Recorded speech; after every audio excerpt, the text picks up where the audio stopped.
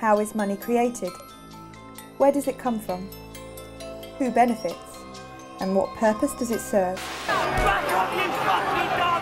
What is a money system? What is the money behind the money system? For centuries, the mechanics of the monetary system have remained hidden from the prying eyes of the populace. Yet its impact, both on a national and international level, is perhaps unsurpassed. For it is the monetary system that provides the foundations for international dominance and national control. Today, as these very foundations are being shaken by crises, the need for open and honest dialogue on the future of the monetary system has never been greater.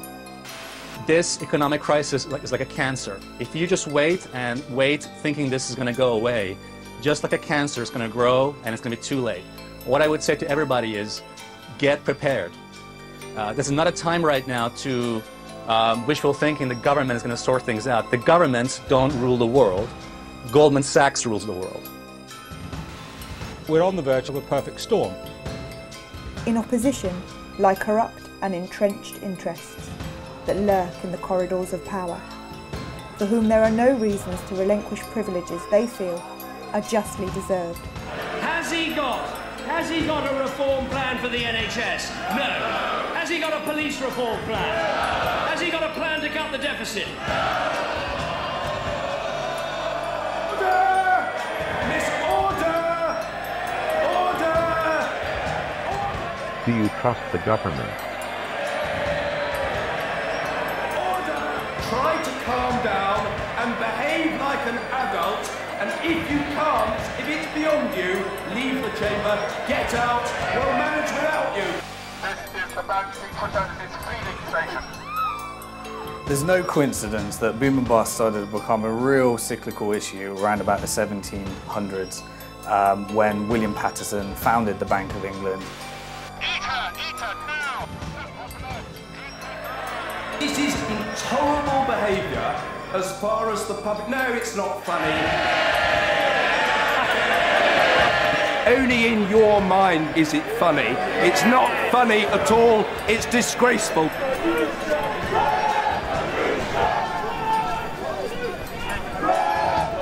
The system is inherently unstable as a result of the international power it provides to the dominant parties.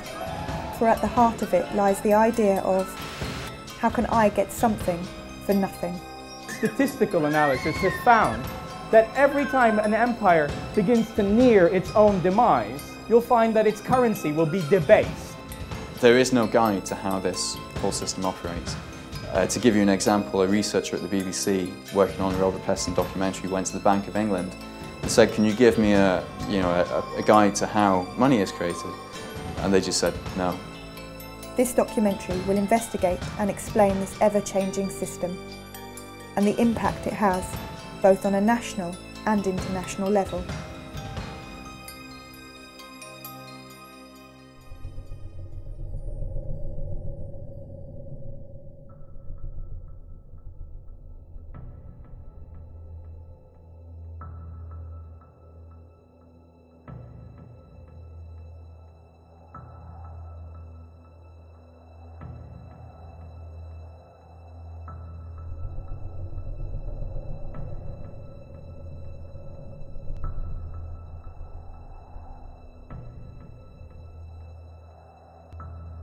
In 2010, the total UK money supply stood at £2.15 trillion. 2.6% of this total was physical cash, £53.5 billion.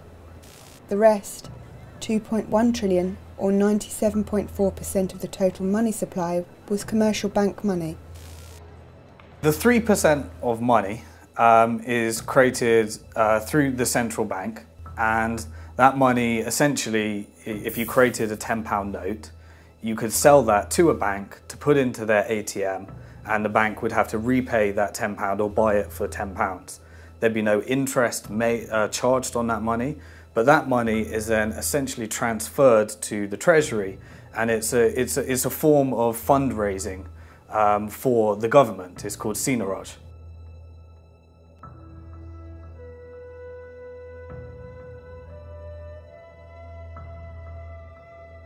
when the Bank of England creates a £10 note, it costed about 3 or 4 pence to actually print that note, and it sells it to the high street banks at face value, so at £10. And the profit, the difference between printing the note and actually selling it for £10, goes directly to the Treasury. So in effect, all the profit that we get on creating physical money, banknotes, goes to the Treasury, and it reduces how much taxes we have to pay. Over the last 10 years, that's raised about £18 billion. In 1948, notes and coins constituted 17% of the total money supply. This was one contributing factor in the government's ability to finance post-war reconstruction. This included the establishment of the NHS. In only 60 years, notes and coins have shrunk to less than 3%.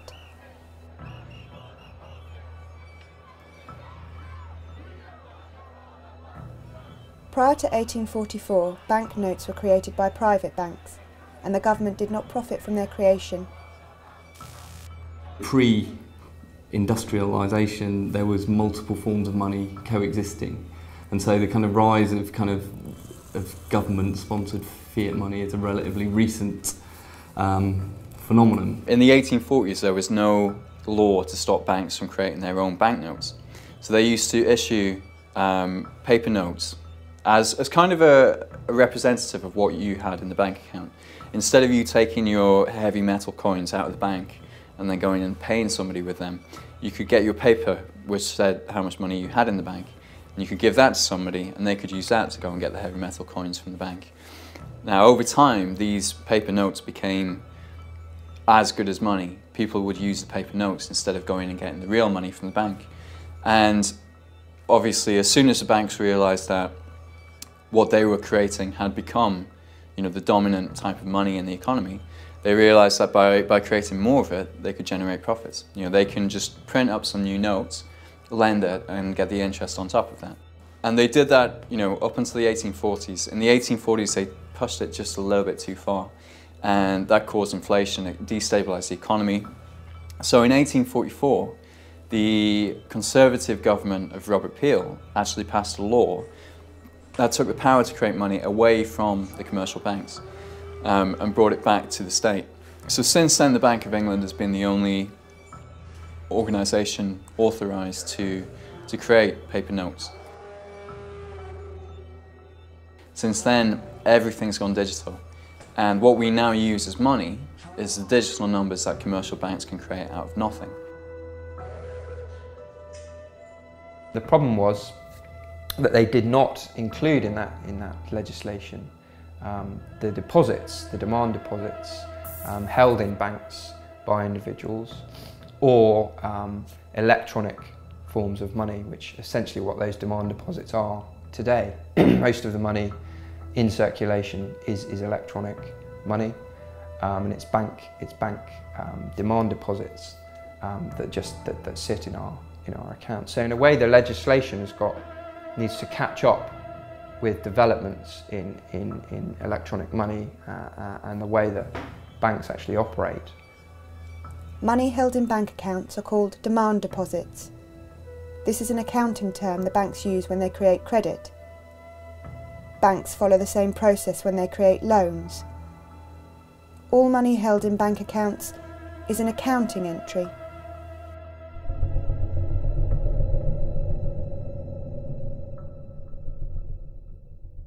The reality is now that most money is not paper and it's not metal coins, it's digital. It's just numbers in a computer system, it's your Visa debit card, it's your electronic, ATM card.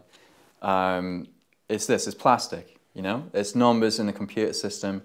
You move money from one computer system to another. It's all a big database. And this digital money is what we're now using to make payments with. It's what we actually use to run the economy. I think a lot of people in the UK probably think that the government or the central bank is in control of most money in circulation and issues new money into circulation, but that's not the case. It's private banks that create the vast majority of new money in circulation and also decide how it's allocated. The official terminology for this accounting entry is commercial bank money. When banks issue loans to the public, they create new commercial bank money.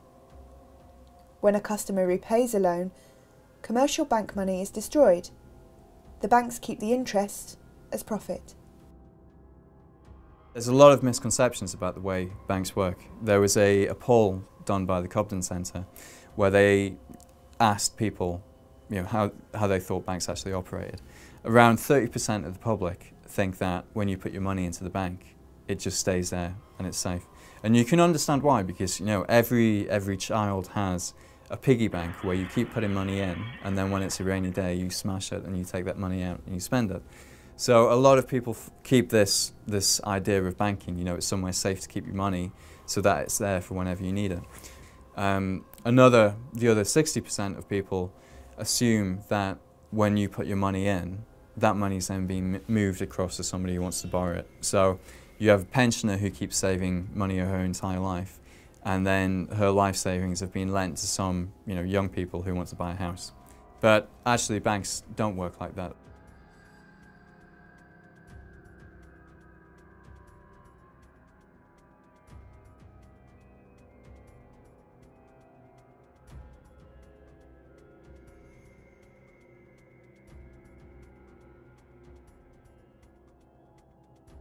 At the moment in the UK, money creation and control is largely in the hands of private banks. About 97 to 98% of money that's created is created as bank debt money, you could call it, when banks issue money into circulation as loans, essentially. This is a very poorly understood fact. It's not a conspiracy theory, it's not a crackpot theory, it's the way the Bank of England describes the process. When banks make loans, they create new money.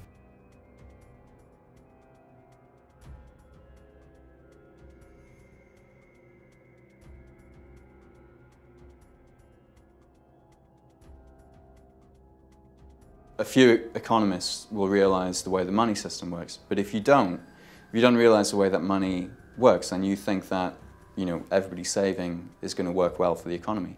What really happens once you understand the way the money system works is that if everybody starts saving, the amount of money in the economy shrinks and we have a recession. So most economists don't have this full picture. They don't understand all elements of the system. They rely on assumptions, on received knowledge, without actually going into the details. And money is the center of the economy. If you don't understand where it comes from, who creates it, and when it gets created, then how can you understand the entire economy?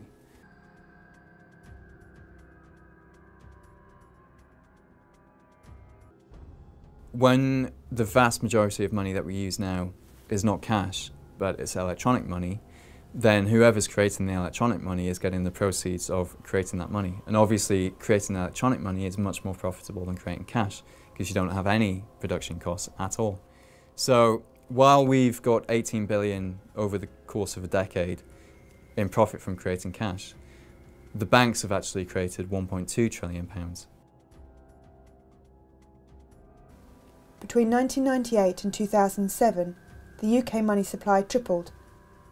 £1.2 trillion was created by banks, whilst £18 billion was created by the Treasury.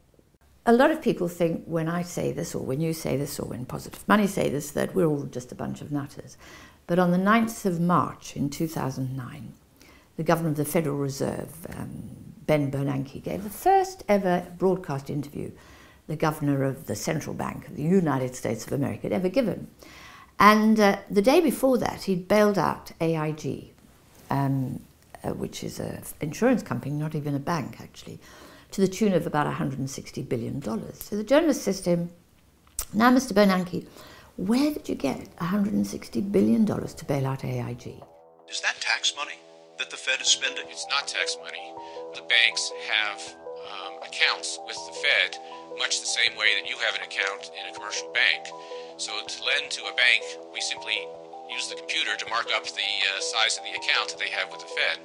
So it's much more akin, although not exactly the same, but it's much more akin to printing money than it is to borrowing. banks create new money whenever they extend credit, buy existing assets, or make payments on their own account, which mostly involves expanding their assets. When a bank buys securities, such as a corporate or government bond, it adds the bond to its assets and increases the company's bank deposits by the corresponding amount. New commercial bank money enters circulation when people spend the credit that has been granted to them by banks. I found that talking on the doorstep from August last year round to August 2009 round to the general election, what, 9 months I suppose, knocking on doors, is that when you try to explain how the money system works, there's an almost inbuilt refusal of people to accept that such a bizarre situation could actually exist. No, it can't possibly. You know, what do you mean? It can't. Banks don't create money out of thin air. That's ridiculous. They can't do that. They lend out their depositors' money. Most people have an idea of how money is. They're used to their own way of handling money.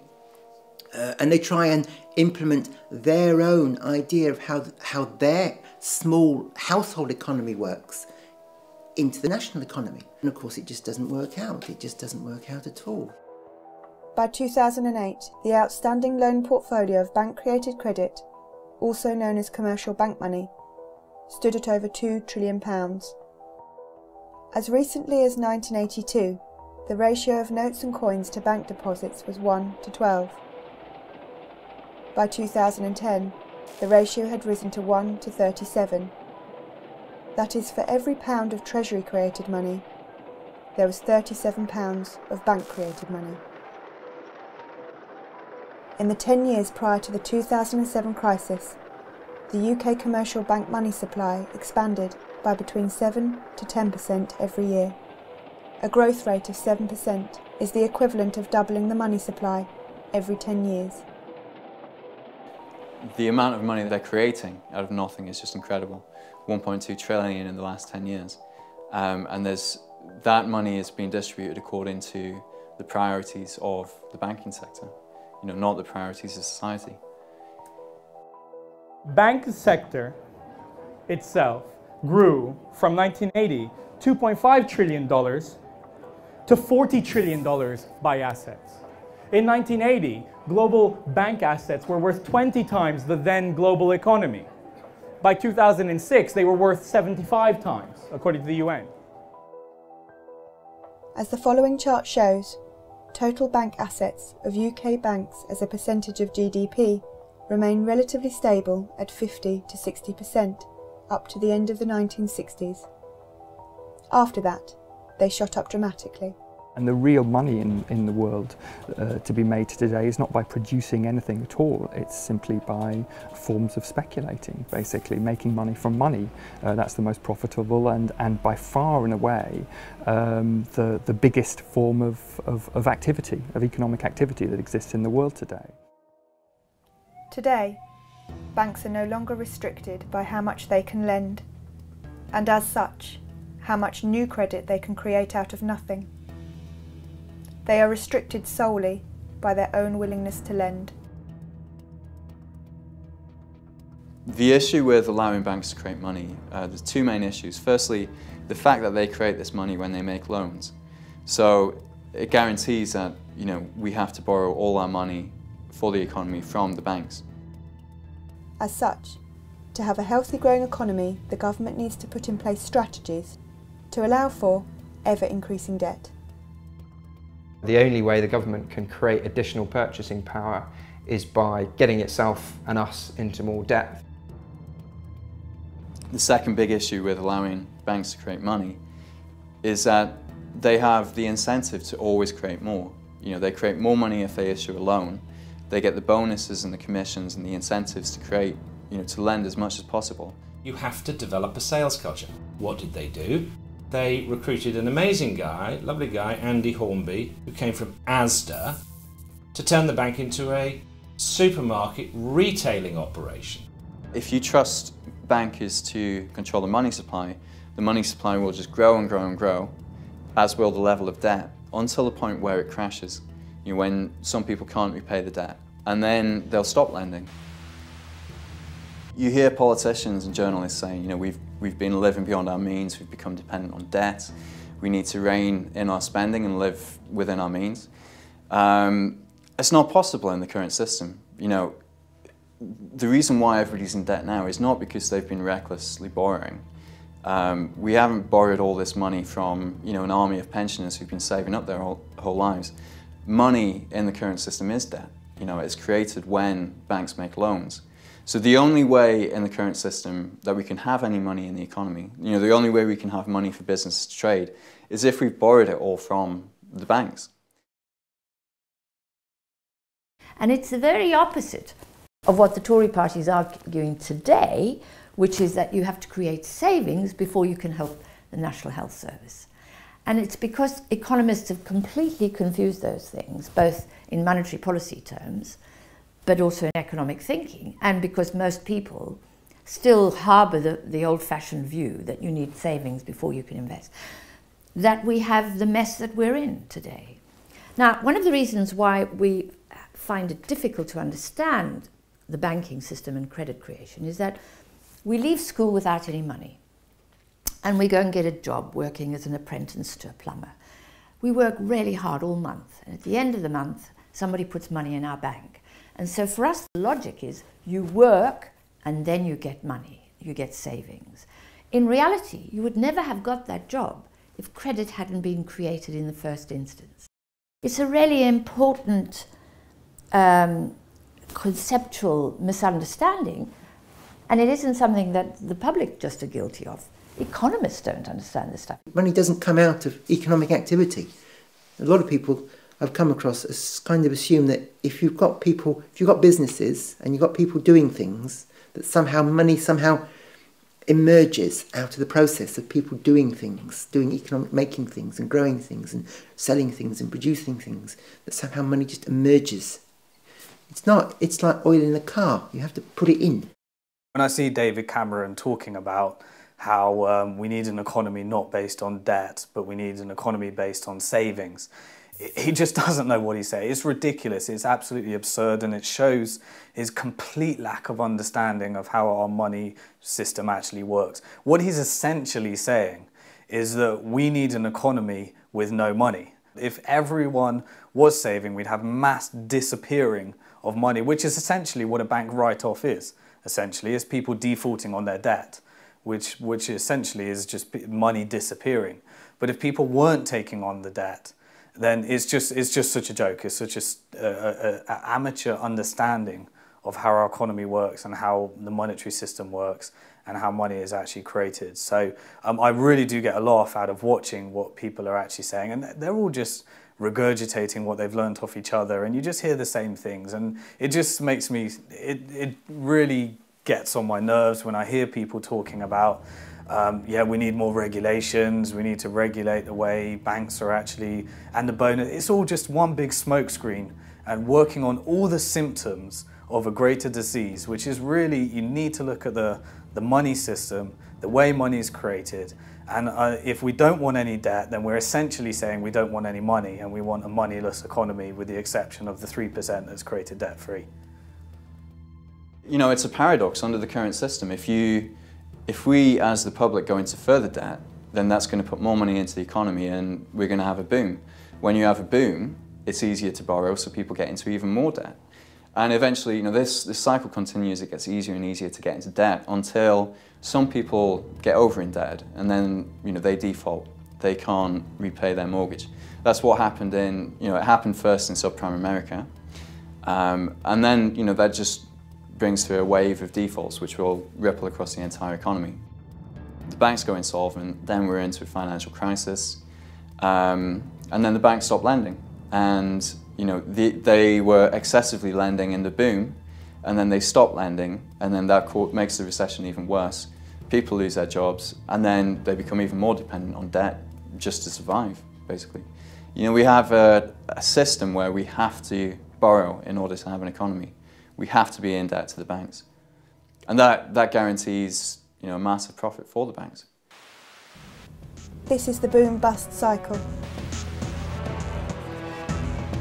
And I've said before, Mr. Deputy Speaker, no return to boom and bust.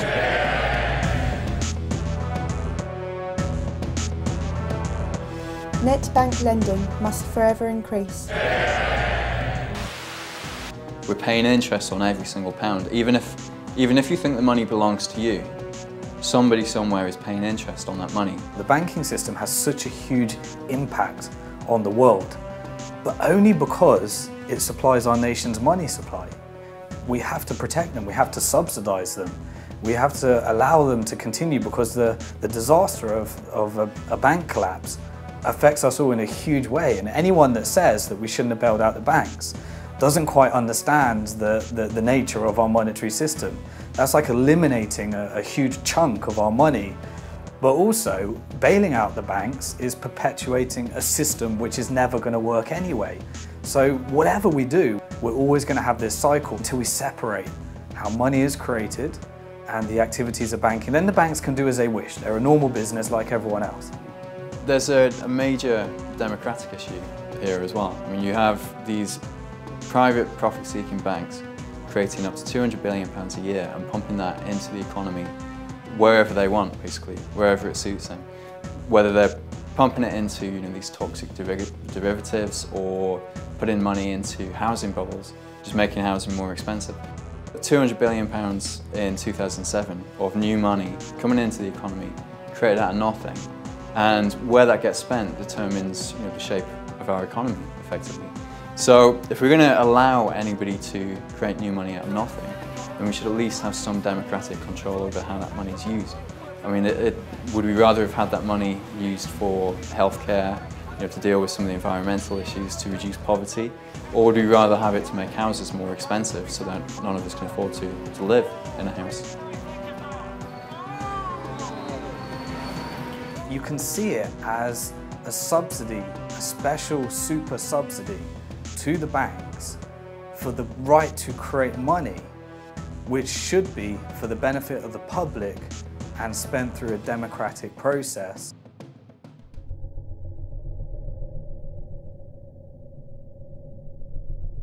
There's also another form of money, which is effectively an electronic version of cash, and it's a type of money that the commercial banks use themselves to make payments between each other. The high street banks don't want to be carrying around huge quantities of money because it's dangerous and it's inconvenient and it's expensive. You have to hire security guards for that type of money. So what they do is they pay each other in what is an electronic version of cash, which in the industry is known as central bank reserves. They keep this electronic cash in accounts at the Bank of England. But as a member of the public, you can't access this electronic cash. You can't get an account with the Bank of England. What they do is they effectively sell this central bank money to the banks. And they do this by creating it out of nothing and using this money to pay for bonds, to buy bonds from the high street banks. So the high street bank will come along with a bond which is effectively government debt, and it will give it to the Bank of England, and in return the Bank of England will type some new numbers into the bank's account at the Bank of England. So effectively they're creating central bank reserves out of nothing. The Bank of England creates central bank reserves by increasing the available credit in the settlement bank's account with the Bank of England. The settlement bank in return posts bonds or sells assets as collateral for the reserves. A total of 46 banks hold central reserve accounts at the Bank of England. Smaller or foreign banks hold accounts with one of these 46 banks to allow them to accept or make payments in pounds sterling. Prior to March 2009, the Bank of England would ask each of the major settlement banks how much reserve currency they needed. The settlement banks would then swap a bond for the reserve currency and agree to repurchase the bond for a specific amount at a specified future date. The settlement banks would then receive interest at base or policy rate for the central bank reserves they held. Since the crisis, settlement banks' central reserves have shot up dramatically.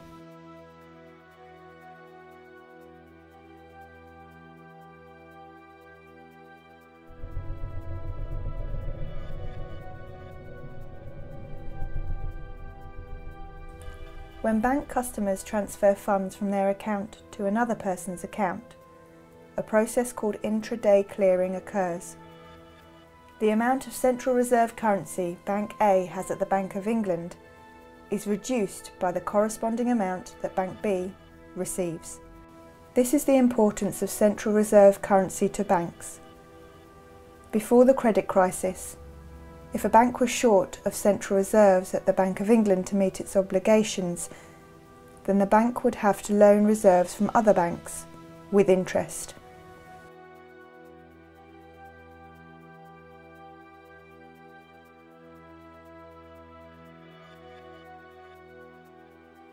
If you sell something on eBay, you know that that deal's not complete until you get some money put into your account. You know, most people actually want to see the money in their account before they're happy to close on a deal. Now the banks are pretty much the same, but they want to see the money in their account at the Bank of England before they consider a deal complete. So for example, if you're buying a house from somebody who banks with a different bank, then what will happen after you spend $250,000 on a house is you'll tell your bank to transfer some money to the house seller's bank. And what the bank will do is actually instruct the Bank of England to move $250,000 from their account at the Bank of England to the bank of the house seller, and that money will actually move across between the accounts at the Bank of England. When that money is moved across, then the banks will consider that that payment has been made, you know, it's been settled.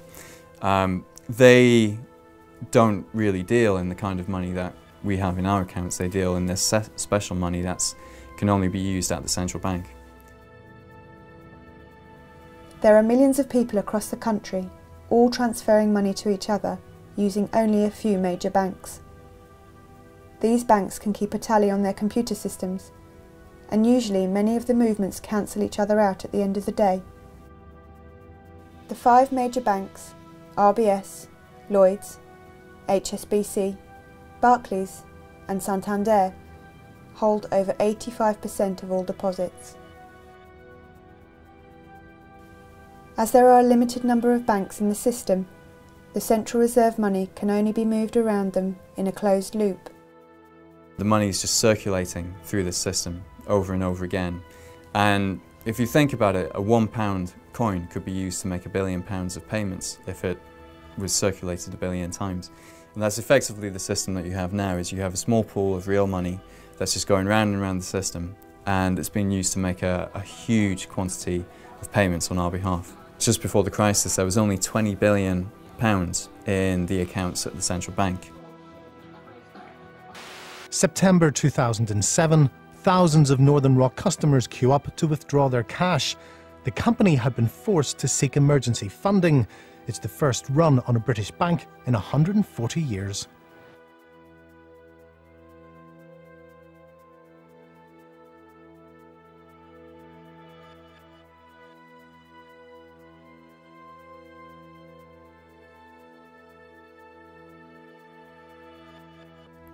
If they don't have enough of this central bank money, then effectively they can't make payments. And if that happens, then pretty quickly the entire system seizes up. So the Bank of England has the responsibility of making sure there's enough of this money in the system. The requirements for banks to hold a specific amount of reserves has changed many times since 1947. At that time, banks needed to hold a minimum ratio of 32% of reserves, cash, or treasury bonds to deposits. In 2006, the corridor system was introduced, in which banks could set their own reserve targets each month. The rules changed again in March 2009, when the Bank of England introduced quantitative easing. Quantitative easing, in effect, gives settlement banks the central reserve currency for free.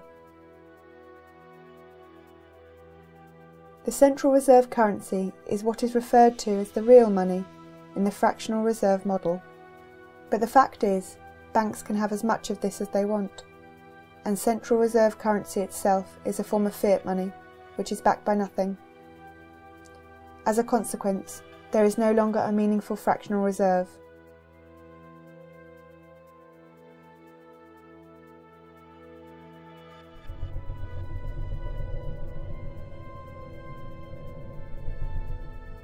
If you look over the history, the last 150 years or so, you start off with the development of a gold standard that really comes to the fore in the 1880s, 1890s, where essentially countries peg themselves to a particular defined value of gold, and then they have an agreement to fix that value, to hold that value, and to trade gold amongst themselves to make sure the balances are all there, and also to try and restrict or expand or contract activity in their own economies to make sure that the balance, that particular fixed price is maintained. That disintegrates after the First World War. I mean, this is where the whole thing breaks apart.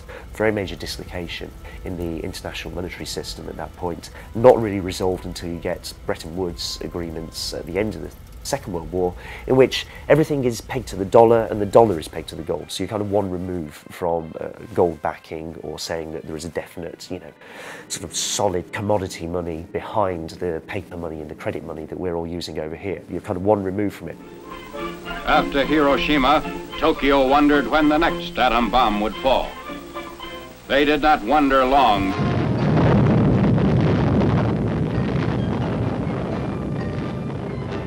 In 1944, at Bretton Woods, the US and the UK began to negotiate how to govern the world economy, the world monetary system, and came up with the World Bank and the IMF and a series of other institutions designed to manage the global currency. And there was still a gold standard, but this gold standard was going to be tied to the dollar. All of the world's gold had moved from London to Fort Knox, and all of the world's currencies were tied to the dollar. This system was designed to manage the sorts of imbalances, to avoid credit crunches, or for countries, the credit crunches are known as balance of trades deficits, i.e. when they can't pay their bills and their currency collapses. The currencies were managed, and the system was stable, as long as the Americans played the role of oversight.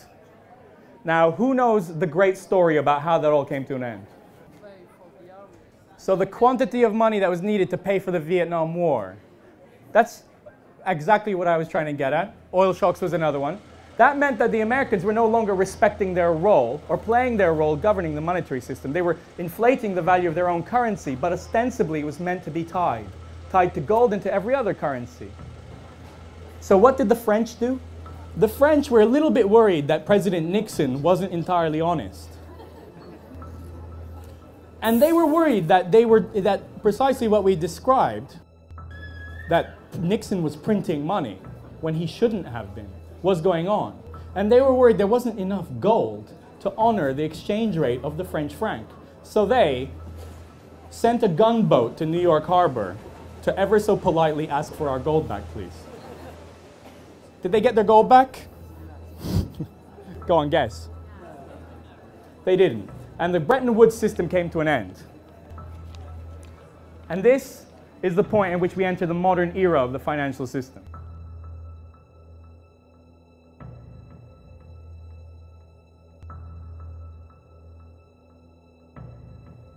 Historically, money creation was pegged to a commodity, often gold, but today it is pegged to nothing. Which means there is nothing backing our money. This piece of paper is just a piece of paper. Where does this leave us? If money is based on nothing, why do we think it has any value? Sorry? Because we can still go and exchange it. What? Well, somebody else was going to shout. Great little Latin fact, the word for credit comes from belief. Correct.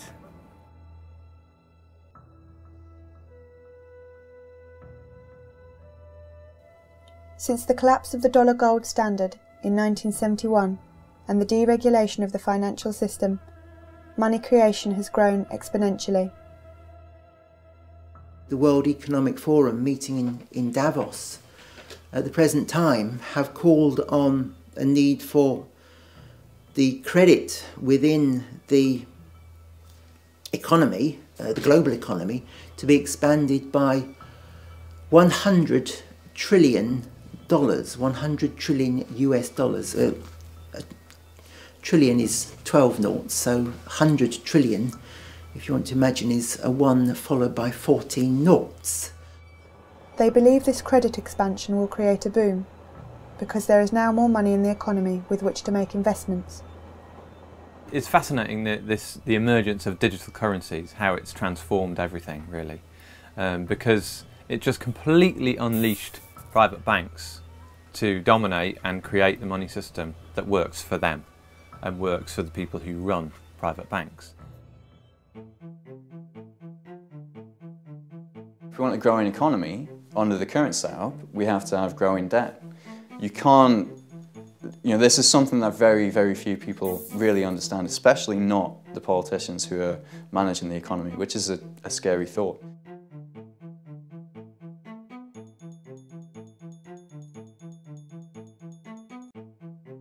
As the money supply grows, more money is available, which can be invested in productive avenues. However, it can also be used to gamble and drive up asset prices.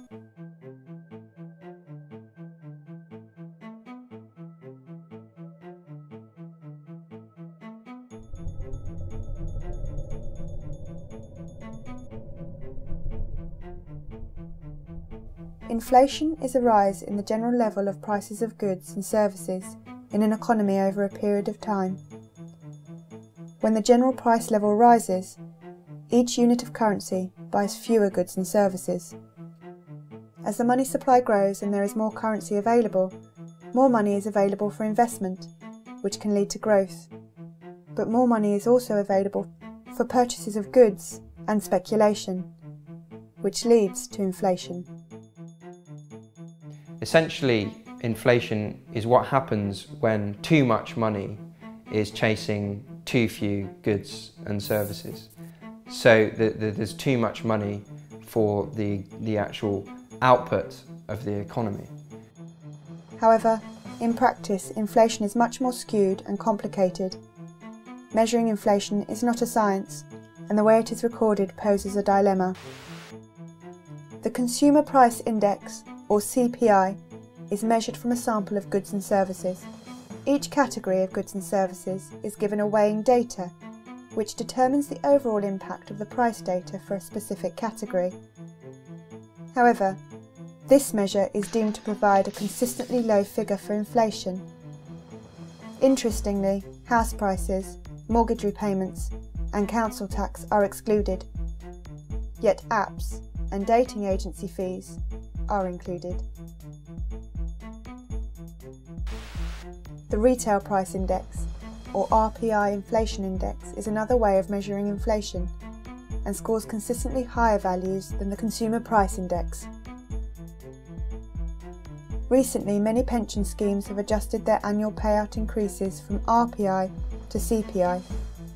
This is another cost-saving measure which will leave pensioners worse off in future.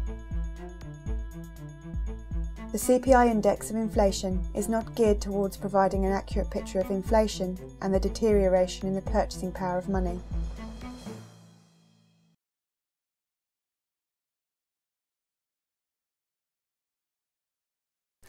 In the 7 years between 2000 and 2007, the money supply doubled, and the banks, the central bank, the Bank of England in this time, was under the impression that they had it under control because they were saying, prices aren't going up that much. Of course, they were only looking at prices in your local corner shop. They weren't looking at the price of housing, and housing is, the biggest expenditure that most people will make.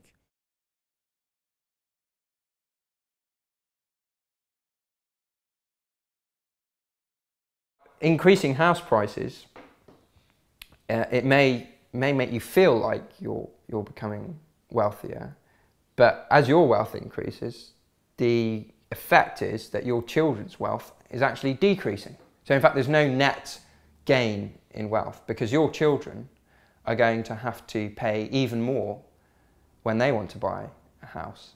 So in effect, there's no kind of net increase. They're going to have to earn even more. They're going to have to go into even more debt. So the rising house prices do not create additional net GDP value to the economy. Actually what they do is they redistribute wealth towards those people who already have houses, i.e. wealthier people, and remove it from poorer people who can't afford to get on the housing ladder. So it's another example of a very regressive policy, actually, to allow house prices to simply inflate.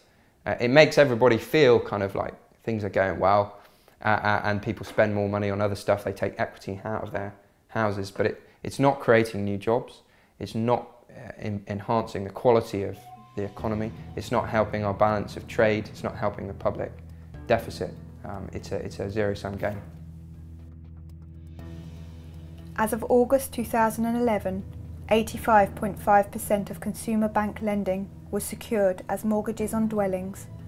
If you have somebody creating money that can only be spent on one thing, which is housing, then the price of that thing is going to go up. Between 2000 and 2010, they created over £1 trillion of new money, £500 billion just in the 3 years before the crisis. That's why house prices went up the way they were. There's nothing, special about houses. It was just all this funny money being pumped into that market. If money is spent into the economy, into a lot of money goes into houses, for example, into mortgages, that's an increase in the amount of money in the economy without a corresponding increase in activity, in output, in GDP. It's non-GDP based spending. That's what causes inflation, and in the UK we've had it in spades. We've had this massive housing boom, and the main cause for the housing boom, in my opinion, is the huge amount of speculative credit created by the banks to go into houses. If houses were cheaper, they would be easier to build, more of them would be built. There would be less huge houses with hardly any people in them.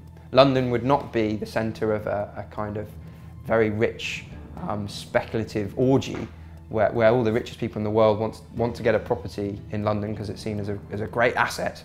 Houses would be seen as places to live primarily rather than places to invest. Important thing to think about is if you're a bank and you've got to make a loan, you have choices. You can give that loan to a small business, and you'll know that the risk to you of that loan failing, defaulting, is actually quite high, because that small business, the owners of that business, have limited liability, which means if the business goes bust, you as a bank are getting nothing back, essentially. That's it. So that's kind of high risk compared to loaning your money to somebody with some collateral, with a house behind them, like a mortgage. So there's a kind of simple incentive for banks to prefer putting money into housing than into a small business. Now that's a real problem, or if you widen that out across a whole economy, because it means there's an incentive, to put money into speculative rather than productive investment. So again, we have to think about how we create a monetary system that is more balanced between those two kinds of speculative and productive investment. The government showing very little, enormous reluctance to regulate the housing market and to, again, regulate the amount of money that banks put into houses. We don't decide who creates credit for what. No, we leave that to a couple of chaps in a bank to decide, basically.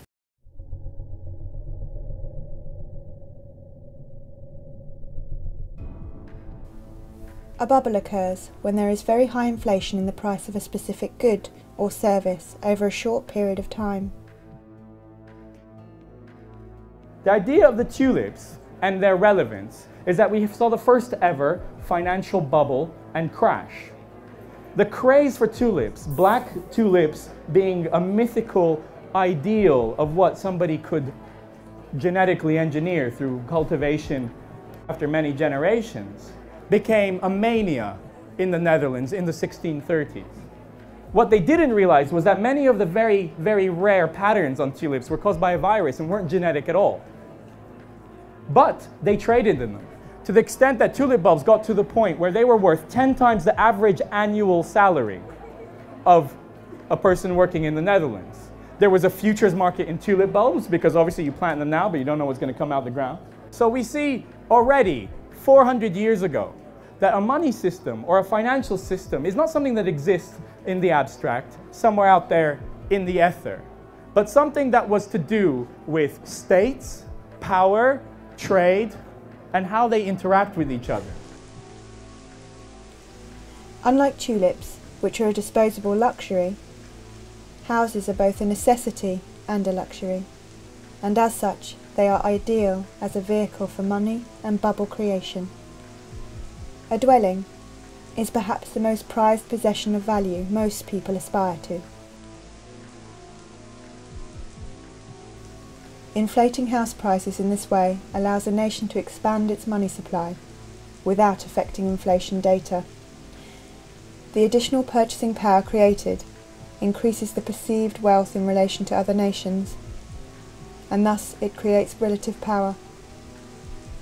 It is a way of increasing monetary power without investing in the productive growth of industry. But certainly if you look at Britain and America as outstanding examples of this, these are countries with very high rates of private home ownership, so you've got a good base to try and perform this sort of policy off the back of. I think it was quite deliberate in the case of the US, almost explicit. It was Alan Greenspan, as head of the Federal Reserve, when confronted by a stock market crash at the end of the 1990s, quite deliberately slashed interest rates to almost zero.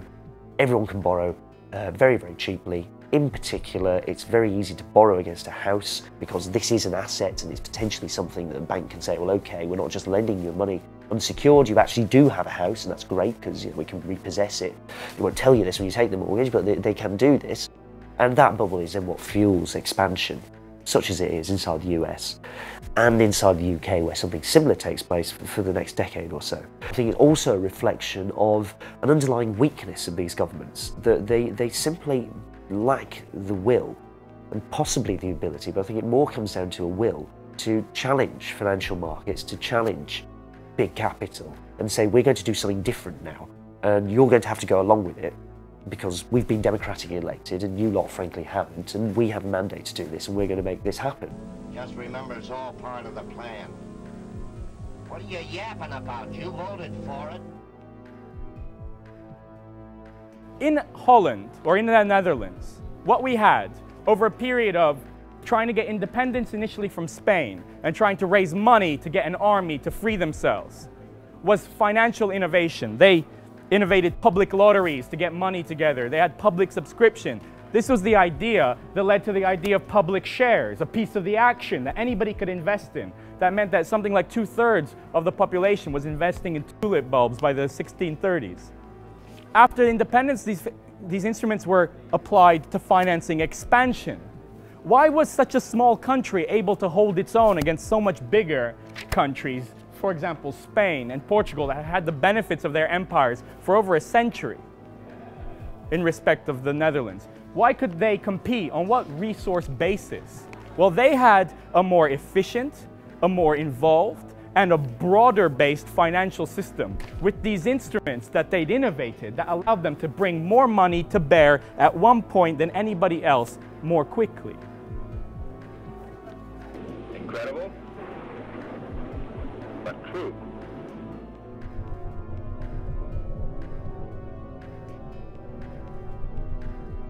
Now, inflation can be avoided if the amount of money that goes into the economy is regulated in a way that it doesn't exceed the actual activity that's happening in the economy.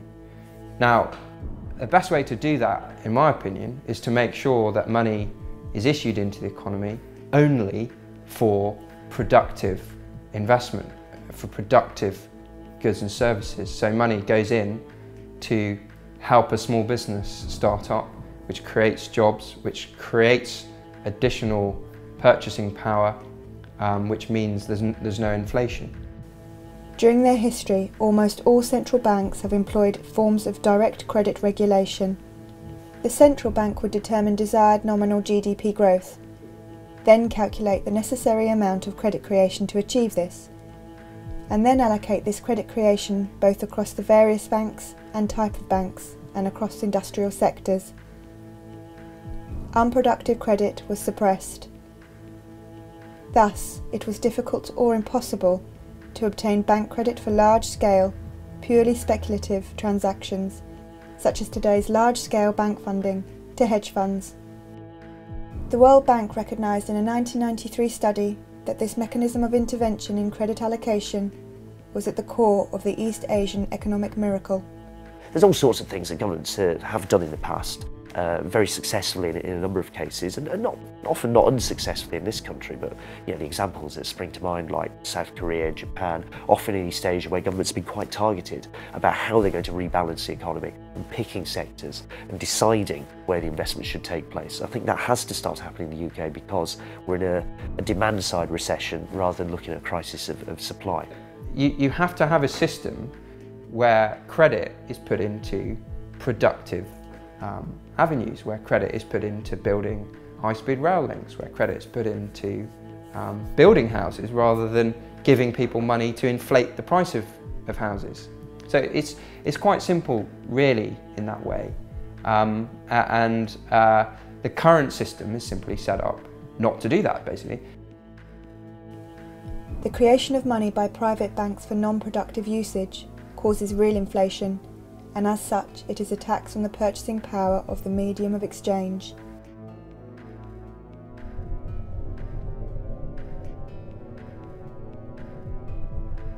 The figures for the UK are quite stark, actually, that average, median, real incomes so that's, what, the bit in the middle, for most people declined over the last 8 years or so. They're now in quite sharp decline as we go into the recession. I mean, the sharpest really since about the 1930s, put it that way. So real incomes are declining. Bank-created fiat currency allows the private banks to suck wealth from the economy, and over time results in a gradual decrease in the standard of living. As people become poorer, they become even more dependent on debt.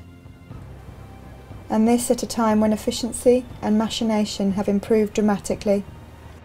You go back to the 1960s, and we were expected we were looking forward to an age of leisure.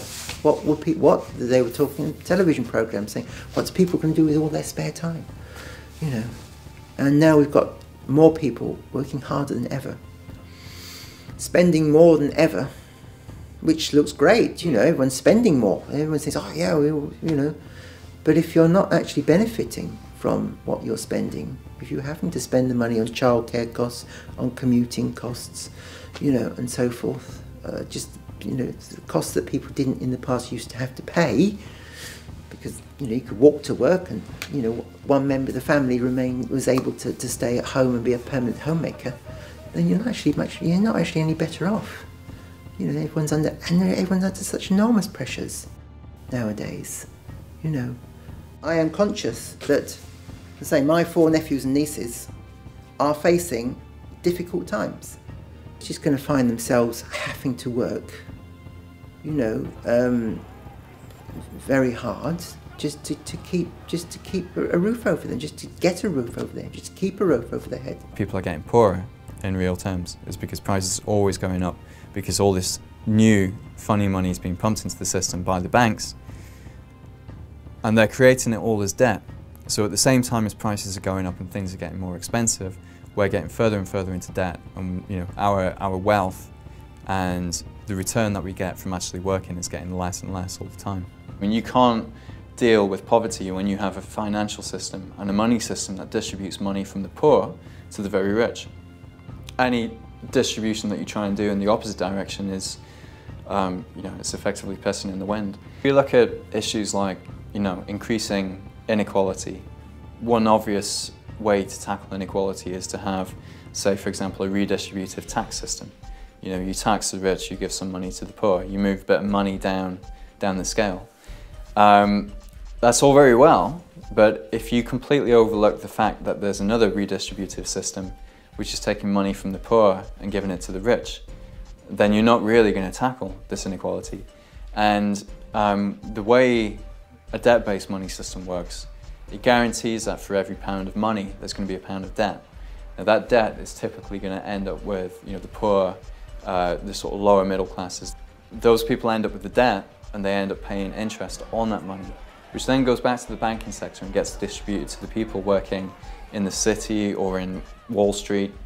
And what this system does overall is it distributes money from from the poor to the rich, essentially, distributes money from the poorer regions of the UK back to the City of London. And it also distributes money from all the small businesses, all the little factories around the UK, and distributes that money back into the financial sector. We have a system whereby the activity of actually supplying occurs under the very same roof as the same organisation that's responsible for profiting from putting together borrowers and lenders, i.e. a bank.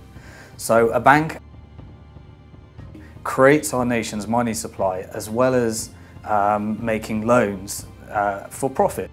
The government cannot allow the banking system to fail, because if it did, over 97% of all money would disappear. This is why, in the event of a crisis, the risk is transferred to the taxpayer. But even during normal times, banks receive numerous guarantees and benefits beyond the right to create money. Bill, by the way, I know the Bank of America is a very big bank. It happens I've got $32 there myself. Now, just between us, what assurance do I have that this money is safe? Well, all deposits up to $10,000 are assured or insured by the federal government in Washington. That's my guarantee. Huh? Yes.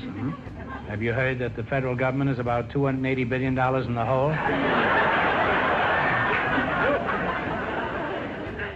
Banks receive large safety nets from the government. The taxpayer guarantees £85,000 as deposit insurance, and the Bank of England provides liquidity insurance in case a bank runs out of reserve currency.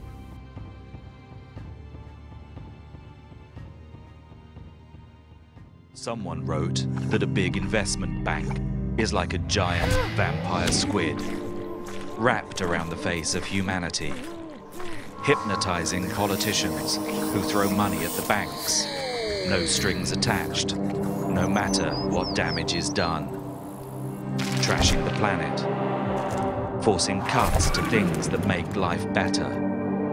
Goodbye schools, goodbye playgrounds, goodbye jobs. The bankers that we bailed out then gave themselves bonuses that were bigger than the first wave of public spending cuts. Britain alone gave the banks more money than it cost to put a man on the moon, 6 times over. Where did our money go? Who let the banks get away with it? Why? Can vampire squids ever be useful?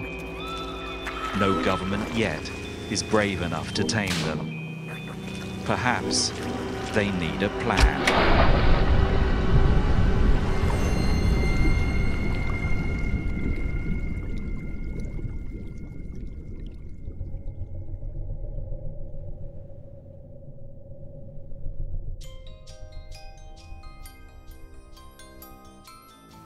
The Spending Cuts agenda is an attempt by the government to shift debt from its account to that of the public.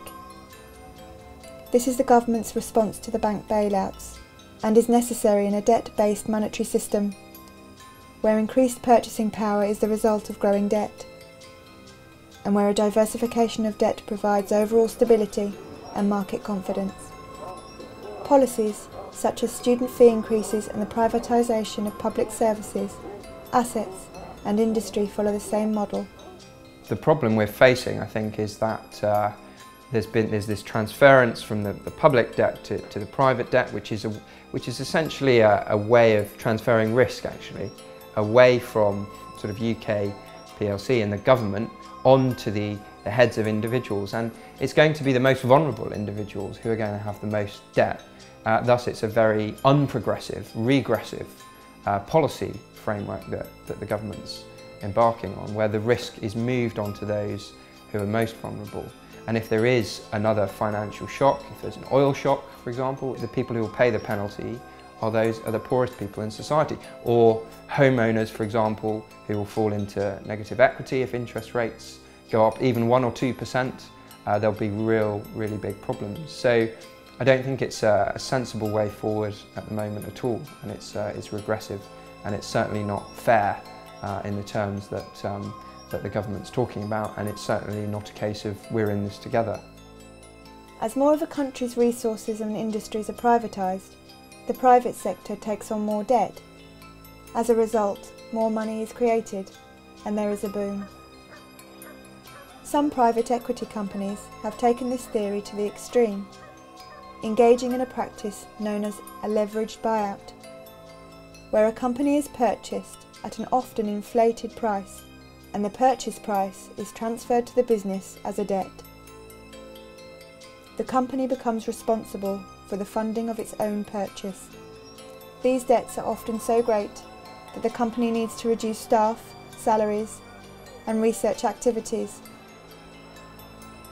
When you have to factor interest as a business, if you have to factor interest repayment into your goods and services, then you have to charge a perpetually higher price as you take on more and more debt. An increase in the diversification of debt results in an increase in the money supply. When the money supply increases, more money is available for productive activities and consumption, which is the condition for a boom. It's questionable whether we're going to get out of this recession or whether we'll just keep ticking along the way that we are now. However, if we do, then when we come out of this recession, when growth starts again, look at what happens to debt. It will rise and it will keep rising, and the faster the economy is growing, the faster the debt will rise.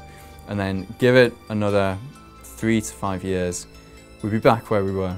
You know, the debt will become too much, people will start defaulting again. It's kind of the system that we're locked into now, is we can't grow the economy without growing the debt, and the debt is the very thing that will bring down the economy.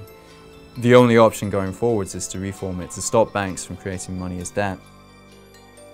By fixing the monetary system, we can prevent the banks from ever causing another financial crisis. And we can also make the current public service cuts and the tax rises and the increase in national debt unnecessary. The current monetary system allows the banking sector to extract wealth from the economy whilst providing nothing productive in return. I mean, why is it that we've got all this technology, all this new efficiency, and yet it now requires 2 people to finance a household, whereas in the 50s it only needed 1 person working? And the reason for that is not because these washing machines and everything are more expensive, it's because of all the debt. And it's because effectively the banking sector is creaming it off from everybody else. So a growing banking sector isn't a sign, it's not a good thing. If the banking sector is growing, it's either that it's becoming less efficient or it's becoming a parasite on the rest of the economy. And that's, we can talk about the banking sector becoming 4%, 5%, 6% of GDP. What's happening to the rest of the economy? It's becoming 96, 95, 94% of GDP. We've got to get switched on to this now. If we want to have a chance of tackling any of the other big social issues, you've got to figure out the money issue.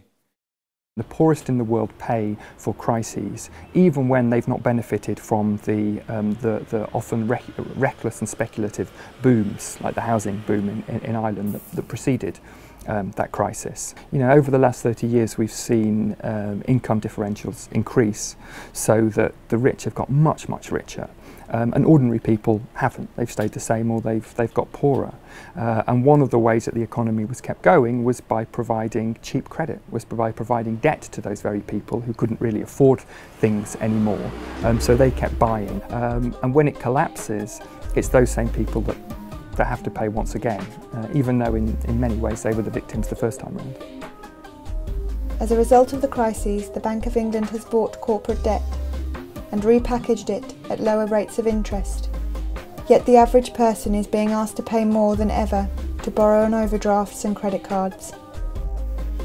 Debts between the very wealthy or between governments can always be renegotiated and always have been throughout world history. They're not anything set in stone. It's generally speaking when you have debts owed by the poor to the rich that suddenly debts become a sacred obligation, more important than anything else.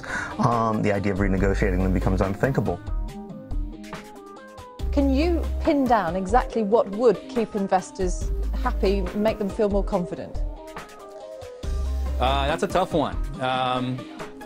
Personally, it doesn't matter. I'm a trader. I don't really care about that kind of stuff.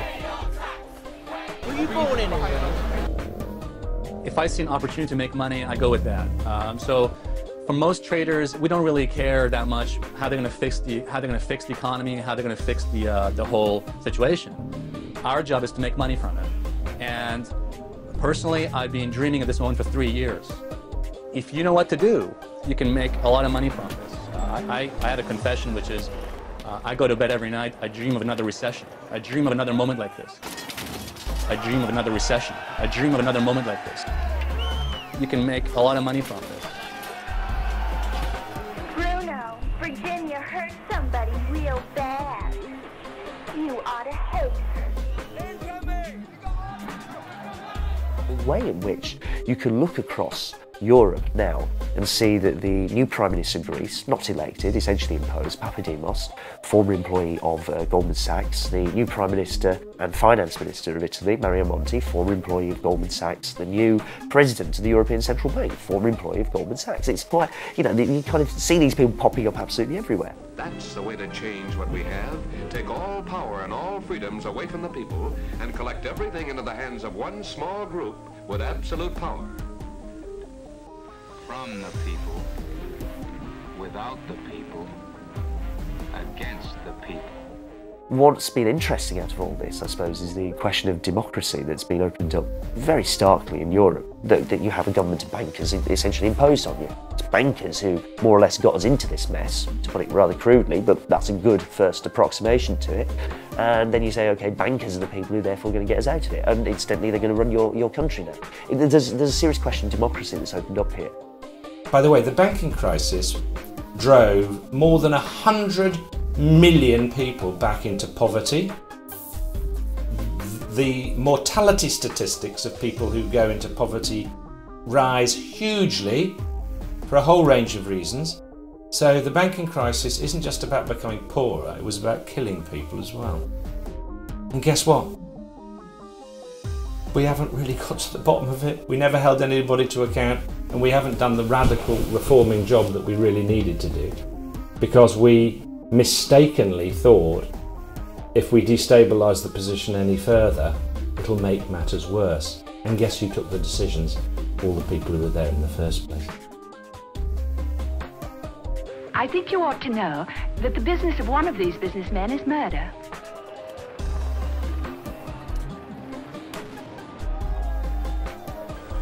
Their weapons are modern, their thinking 2,000 years out of date.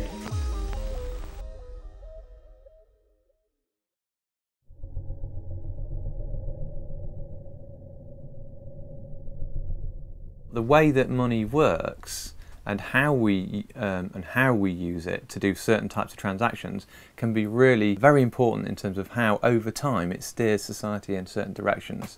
So how I use money, what I use money for, and who's controlling money and where it ends up over time can completely transform society. The kinds of businesses that get preferred by certain types of money systems. So at the moment we have a money system that prefers larger businesses that can take a lot of their wealth offshore because that's more efficient for them to do that. But that means that money ends up leaving communities. Sometimes I think it's quite amazing that there is very little way of any individual directing money towards their locality. You cannot invest, there's no way for me to actually say, well, I've got a little bit of savings, I want to invest in Norwich, I want to invest in businesses that want to set up here. There's no mechanism for people to kind of invest within their locality. You put your money into a mainstream bank and the money goes off to wherever. Who knows what this is? Shout. Bricks and pound. Who knows what it is? It's worth £1, this one, so it's exchangeable for £1 Is this money? Yes.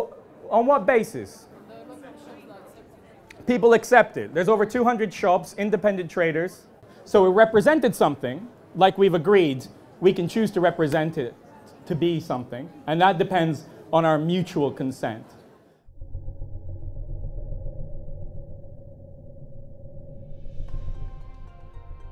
The Bristol Pound project has been fascinating because I first started reading about money and realised I didn't understand it very well when I started trying to set up a Bristol Pound. So it's been a bit of a journey for me, and I think everybody else who's been doing it. We can actually build our own currency systems which work to improve the relationships between people within communities, where the people work and share a lot of the economic benefits from the wealth they're creating. And they're constantly using that wealth that they're creating to build positive relationships with other people within that area. And they can see the impact of the money. So when you spend something, if I spend, 20% of my wealth on a certain thing, I'll see what that 20% of my wealth is doing. I'll see, oh well, it's actually having a really positive effect because those people who are using that money to go and do something else, which is really good. Or I can see that it's actually trashing the local woodland because I was paying that carpenter to go and cut down all the woods, and I really like going to the woods with my dog, so actually maybe I don't want to do that. So you can include all what normally just get brushed aside as externalities. Oh yes, well, externalities are actually our life. It's what we, in communities, all those externalities are what actually make us live a good life, I think. We want it to help achieve certain things. We want it to help build community. We want it to support independent businesses. We want it to help preference them over big transnational corporations, because if they've got hold of their money and they can use it with each other, then it doesn't disappear up out of large management structures and go offshore and end up in an account in the Cayman Islands. When we talk to businesses, actually, they get it pretty intuitively.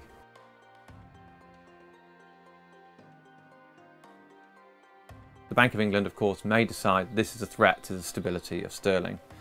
At the moment, they're reserving their right to take an opinion on it.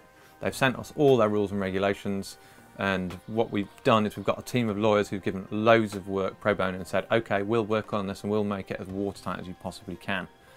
In the end, what the Bank of England decide to do, we don't know. You see a kind of widespread proliferation of alternatives. It's normally during periods of capitalist crisis.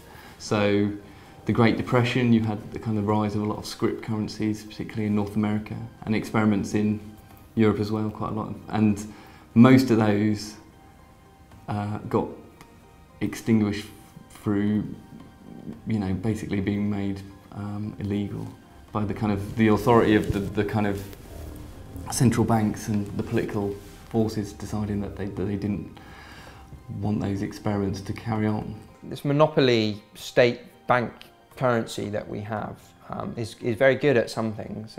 It's very easy to trade internationally with it. It helps big businesses, it cuts down their transaction costs, but it's not so good for independent businesses and it's not so good for localities. So if we have a money system where the rules value community and connection between people within communities, over time you build up a better and more wealthy basis for a diverse local economy.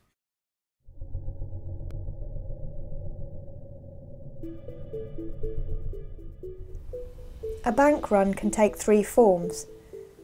Customers can withdraw their money in cash. However, this will not reduce the digital money supply, it will merely transfer ownership.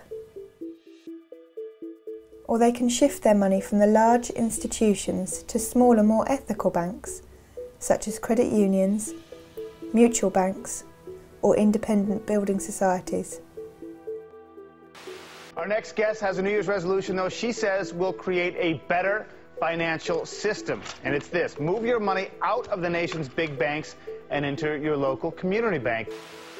Shifting commercial bank money to these institutions will reduce the monopolistic grip of the big five banks. 于是克里斯汀宣告，11月5日将为转换银行日。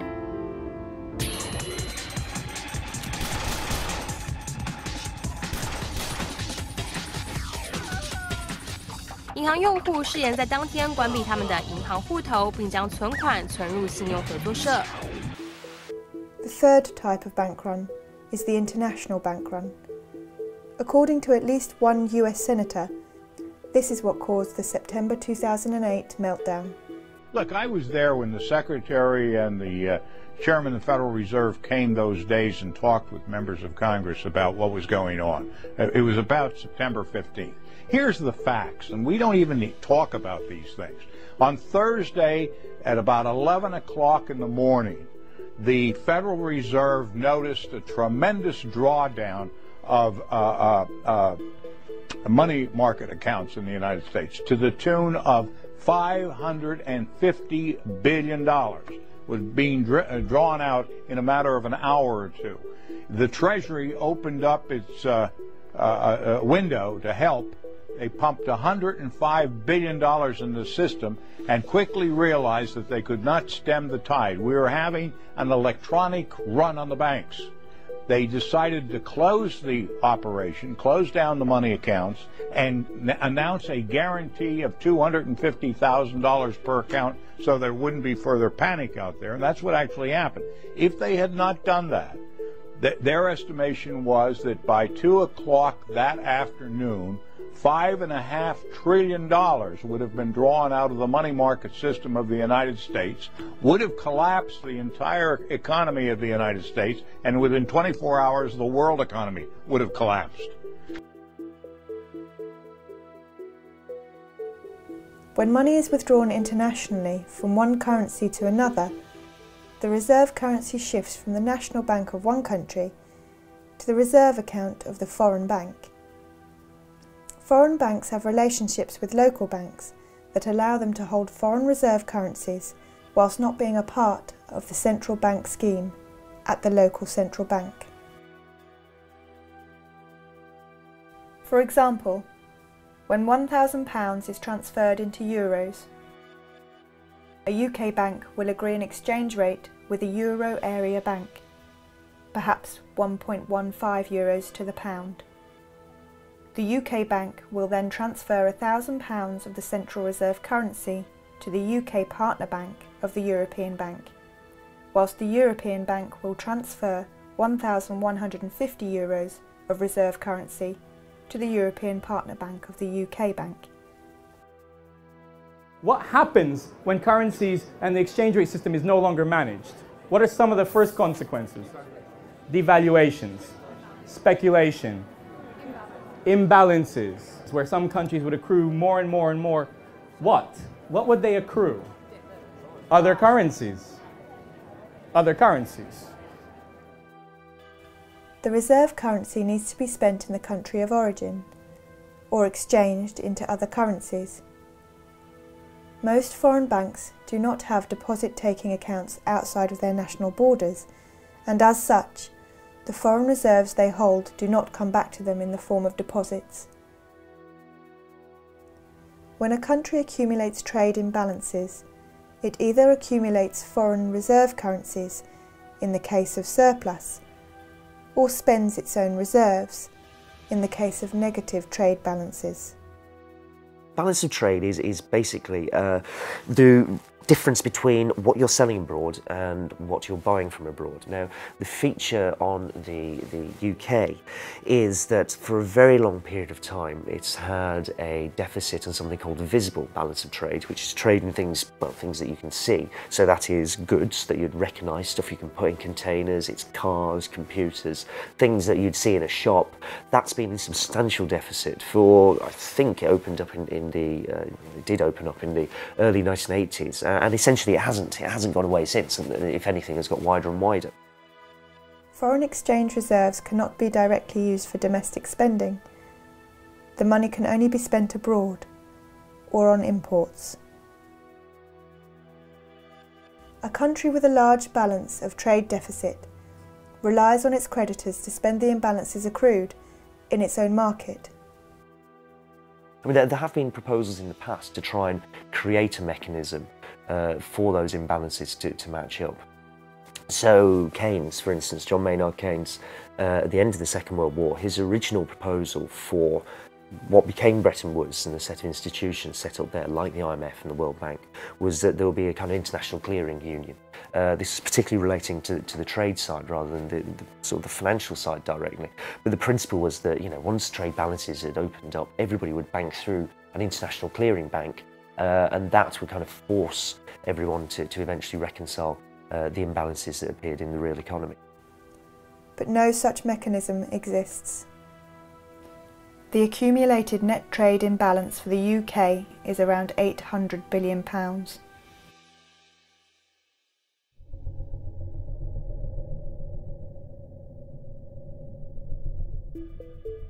In essence, what has happened is that over many years, some countries have had big trade surpluses and others big trade deficits.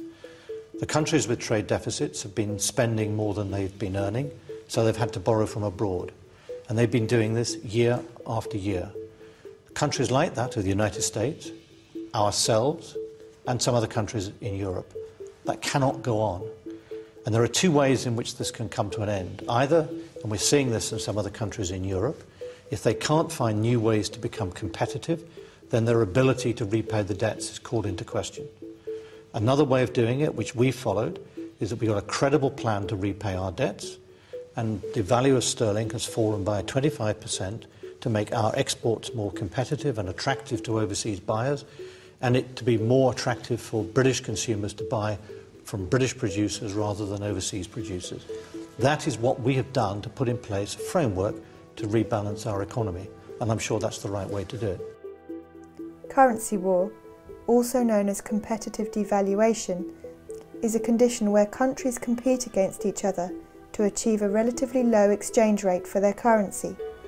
As the price to buy a particular currency falls, so too does the real price of exports from that country. Domestic industry receives a boost in demand both at home and abroad. It's made British exports appear rather cheaper, so they've kind of recovered a little bit, but because the rest of the world is now looking really quite ropey, they've started to fall back down again. So what we're looking at is something that almost a kind of anarchy, and in a way, the increasing anarchy. This is what's happened over the last few years, where the Brazilian finance minister has been most vocal about this, talking about currency wars, talking about the desire of national governments when confronted by a major recession. They think if we could export more, we could dig ourselves out of this recession. If we want to export more, we depreciate our currency. That makes our goods cheaper, everyone else buys them, we'll all be better off. Now, the issue here is that if you depreciate, it's like everybody else appreciates against you. Their stuff becomes more expensive, so they're not too happy about that. They also want to depreciate, and this is where you can see a competitive round of devaluations breaking out.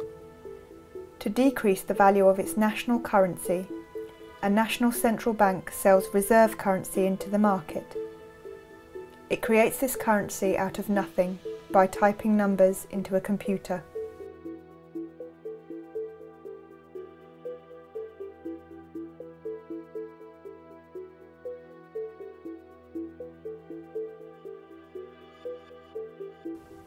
During the long phase of commodity money, the exchange rate would depend on the amount of gold, silver, or copper contained in the coins of each country. Similarly, after the advent of paper money and the gold standard, the exchange rate depended on the amount of gold a government promised to pay the holder of the banknotes. These amounts did not vary greatly in the short term, and as such, exchange rates between currencies were relatively stable. After the Second World War, currencies were pegged to the dollar, and the dollar was backed by gold. This system came to an end in 1971. So, we have a modern financial system where money is now chaotically organized. There is no exchange rate because there's no gold standard system to sustain. So we don't need it. In fact, we believe the market will resolve all of the problems of exchange. Whether your currency should be worth more than mine is a reflection of your economy relative to mine. And if that changes, the currency and the exchange rate can change. And if we need that to happen, it'll happen magically by the efficiency of market and profit seeking, and you guys know the rest, I think.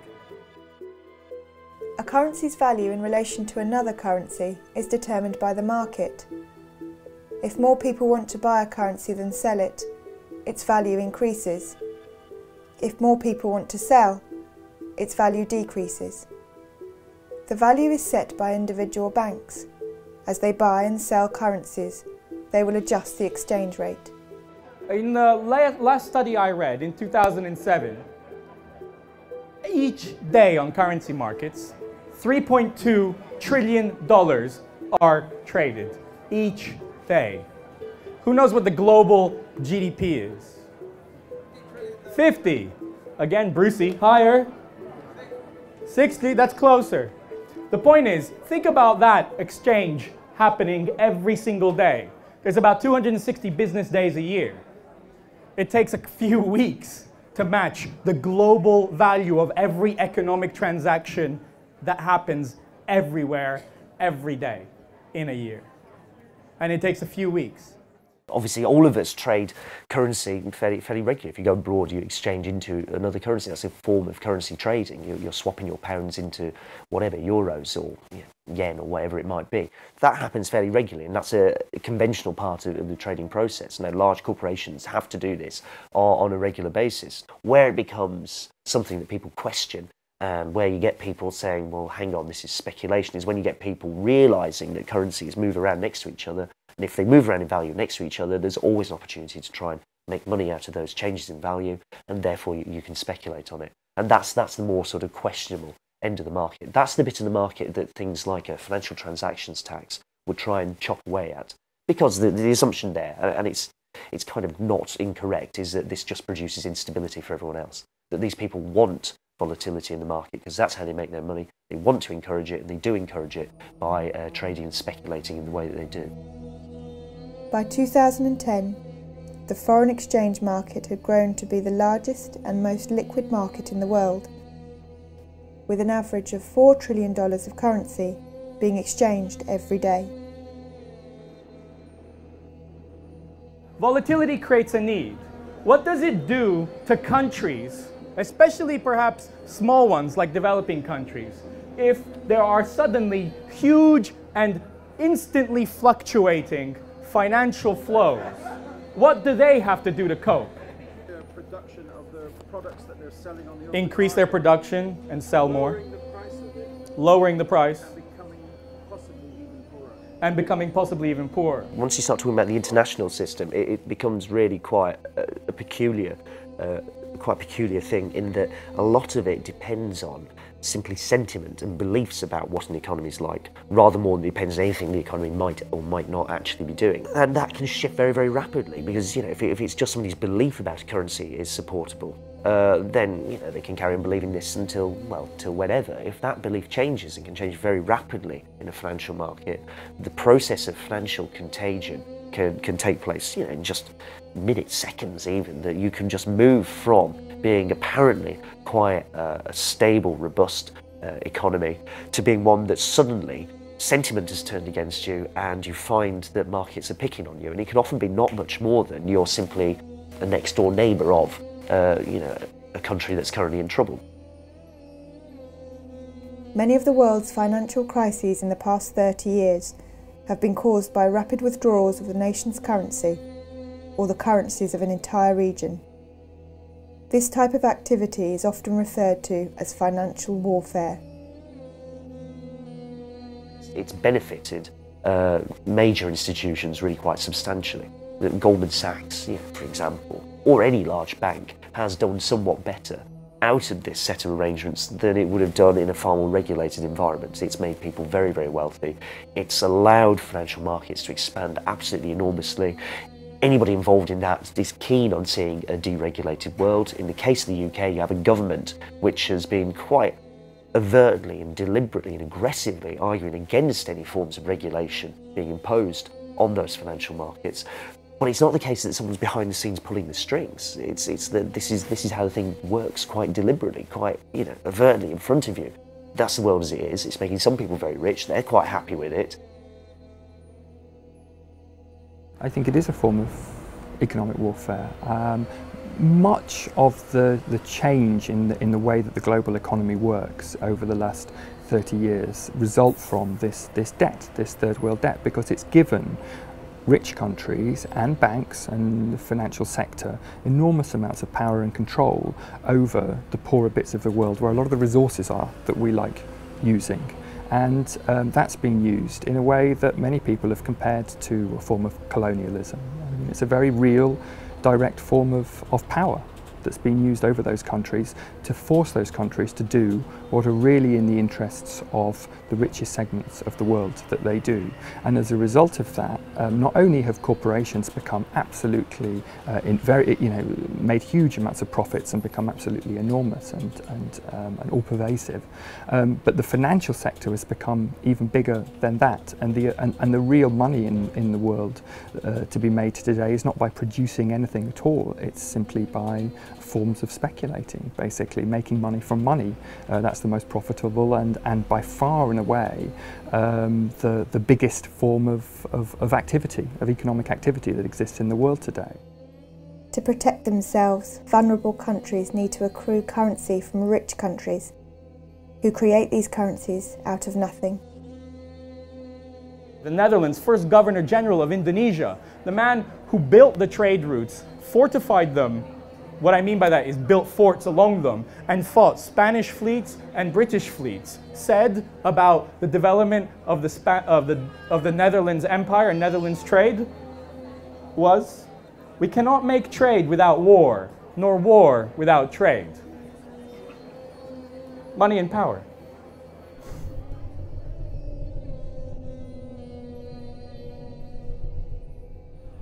So reserves have become the way in which you can insure yourself against what? Speculation. You said speculation. Speculative attack. Fall in the markets. Bubbles.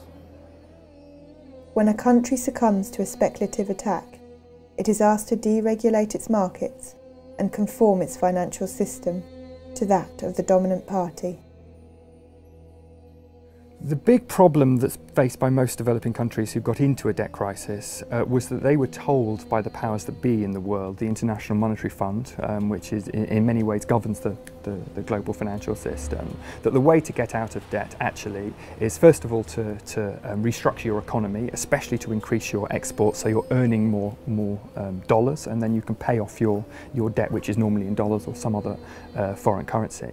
Unfortunately, time and time again that was proved to not be the case at all. Actually, countries cut back their public spending to the bone, so they stopped growing, they stopped having any potential for growth, and what they did produce was aimed at the export market, was aimed at creating dollars and so on. So they were paying off their debts, but they weren't developing their own economy at all. They were paying far more in debt repayments than they were spending on health or education or anything else, and their debts just kept getting bigger and bigger and bigger. The country becomes a vassal state, allowing large corporations to exploit its natural resources and workforce.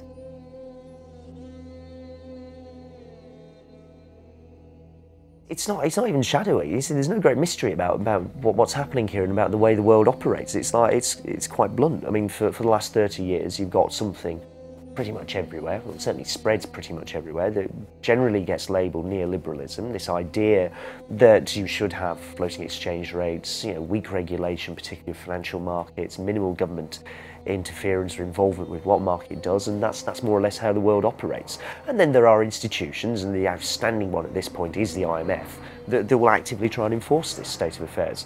So it's not greatly shadowy, if you see what I mean, that there are people behind the scenes somewhere trying to manipulate stuff. It's actually, this is quite overt. This is happening, and this is how, for my entire adult life, actually, is the way it starts to look like. This is how the world is operated, and it's made some people very, very wealthy. It's produced enormous concentrations of wealth. So when the International Monetary Fund comes in order to try and alleviate a country's debt problems, it imposes a set of conditions. And in the 1980s and 90s, they called that set of conditions structural adjustment programme. And it tends to take very similar forms wherever it happens. And indeed, we can see structural adjustment programmes, in essence, happening today in countries like Greece and Portugal and Ireland, where countries are instructed to decrease the amount that they spend on the public sector. They are instructed to liberalise their trade market and liberalise their capital market, so money can much more easily come in and out of their economy. And the idea is that this will encourage investment to come in from richer parts of the world, and that all of their problems will be solved from this investment. And in actual fact, this has proved time and time again to be completely without foundation. In actual fact, what happens is it destroys fledgling industries and capacities in these developing countries, and developing countries become completely dependent on goods and services from developed countries and also from capital from developed countries. One of the things the International Monetary Fund is very very keen on is telling countries to lower the taxes that should be paid by multinational corporations when they come and operate in a country, because then you'll encourage more multinational corporations to come in. Of course, what it also means is the profits that are made by those multinational corporations leave the country just as quickly, and the country itself doesn't benefit. And today you have many developing countries which have got almost no tax base.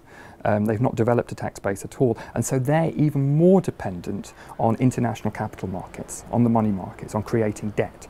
And that's why you have so many countries in the world that have really been robbed of their sovereignty. It's very difficult to see how democratic societies can evolve or function when actually a government is more dependent on the diktats of the International Monetary Fund and the money markets than it is on their own people.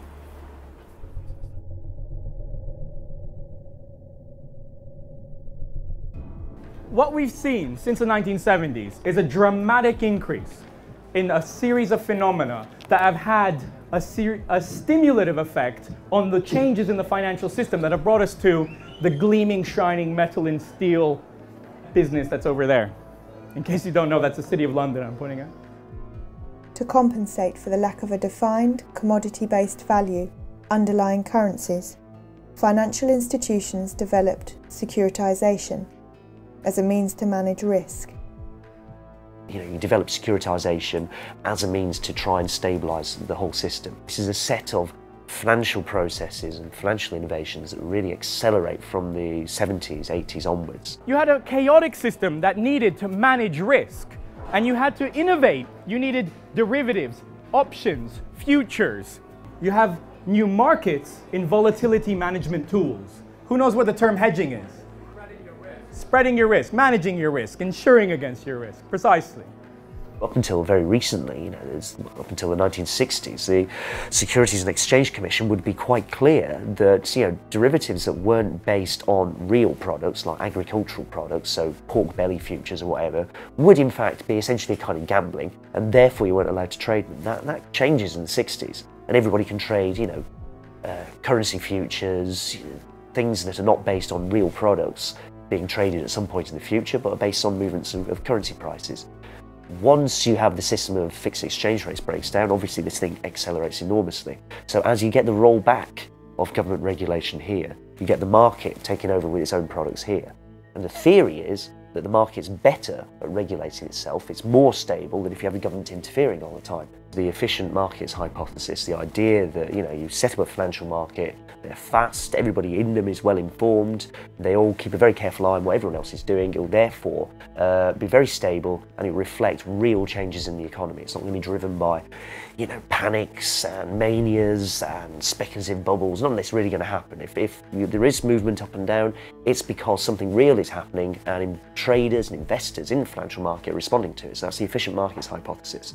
The practice, and I think what you see in 2008 is the kind of end of that process. The appearance of a crisis so major, the belief that it will simply be self-stabilising and self-regulating really can't carry on. I mean, the practice carries on anyway, but you can't really argue in the same way that you used to, that it's good or it's necessary or this is okay for the world.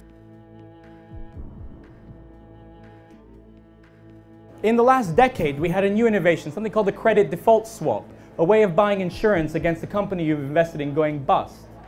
And in 2002, they were worth in total less than $1 trillion. In 2007, they were worth $60 trillion. That's 5 years. Everybody's suddenly sitting there and thinking, oh, these CDOs we've made don't in fact provide the kind of stability that we thought. The maths that's inside of them is complete nonsense, it turns out. There's far more risk attached to trying to securitise risk and securitise debt in the way that we have done this than we thought, and we think these things are now worthless.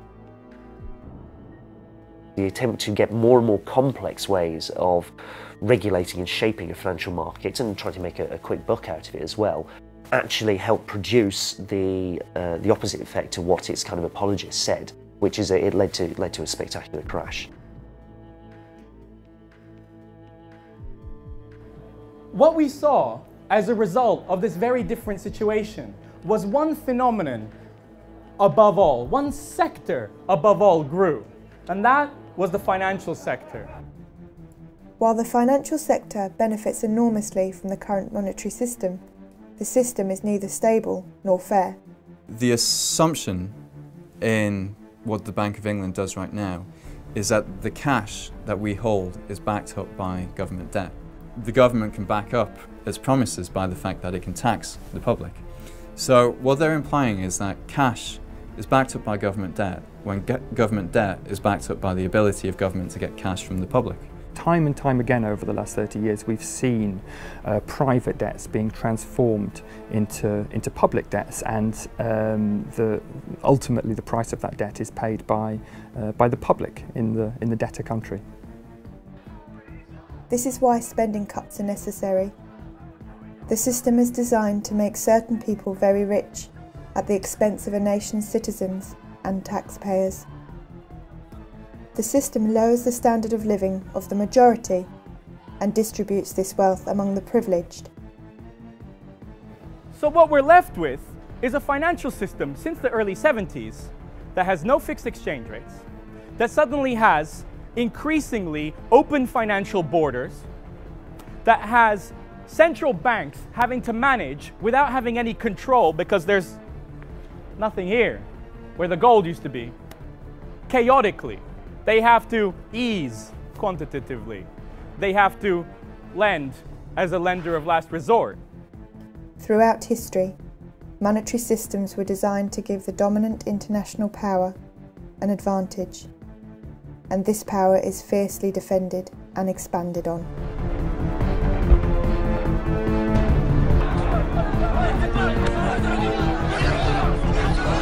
And they flee in terror from an incredible bogeyman.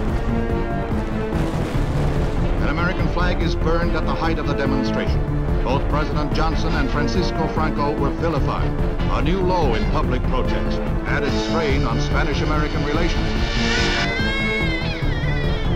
Order in the court! Order in the court! I want Americans and all the world to know. Come on, fire! I want Americans and all the world to know. America has no regard for conventions of war or rules of morality. Fire!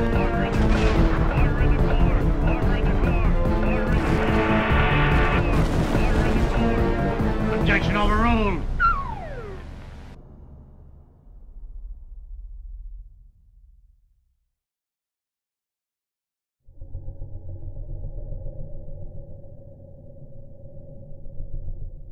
What I would like to see is a new kind of currency that is backed by something that is scarce and that we really need and we really value, something like energy or renewable energy, for example. So a sort of kilowatt-hour backed currency would be very interesting to me.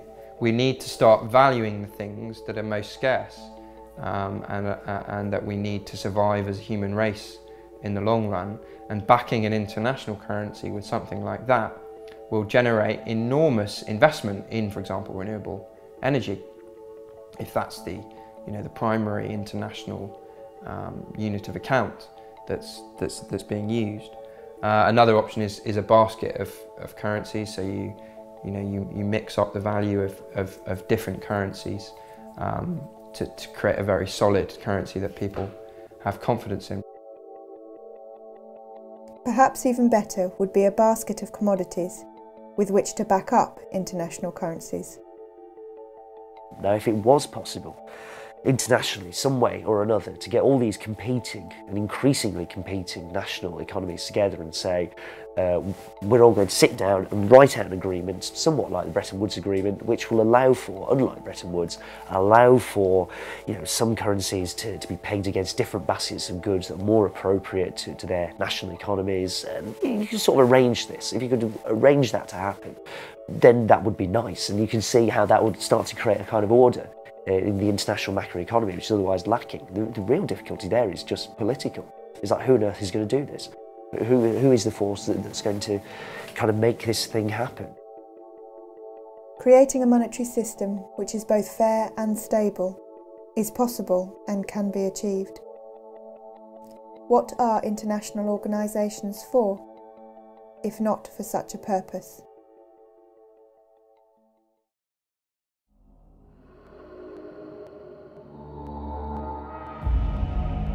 banks are the most heavily subsidised businesses in the world, specially protected by governments.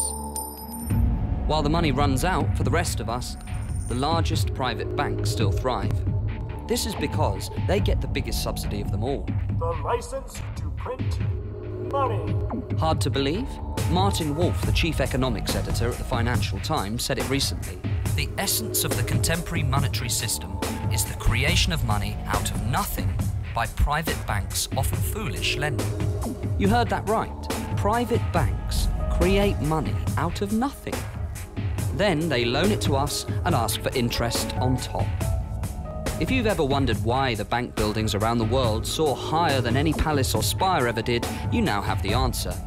But the banks don't simply print money using secret printing presses in their basements. They don't have to. Like so many other things these days, printing money has now gone digital.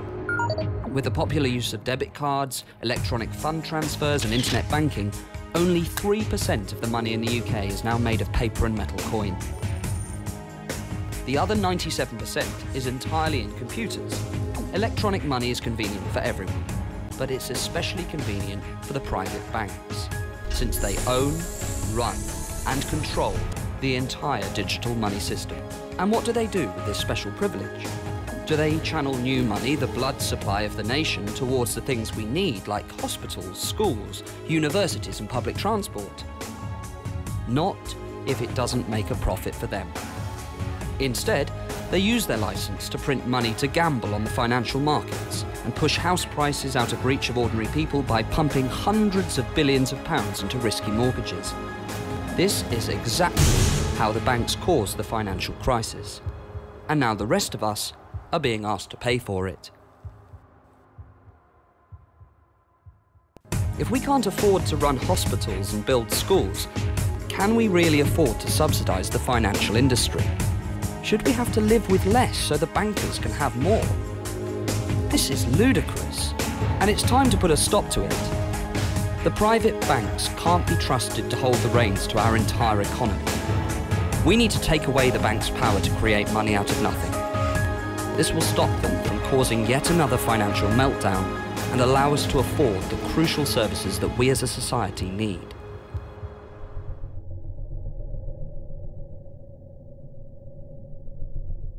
What does a progressive financial system look like? And I want to hear what some of you think. Who thinks, for example, that we should ban banks from creating money?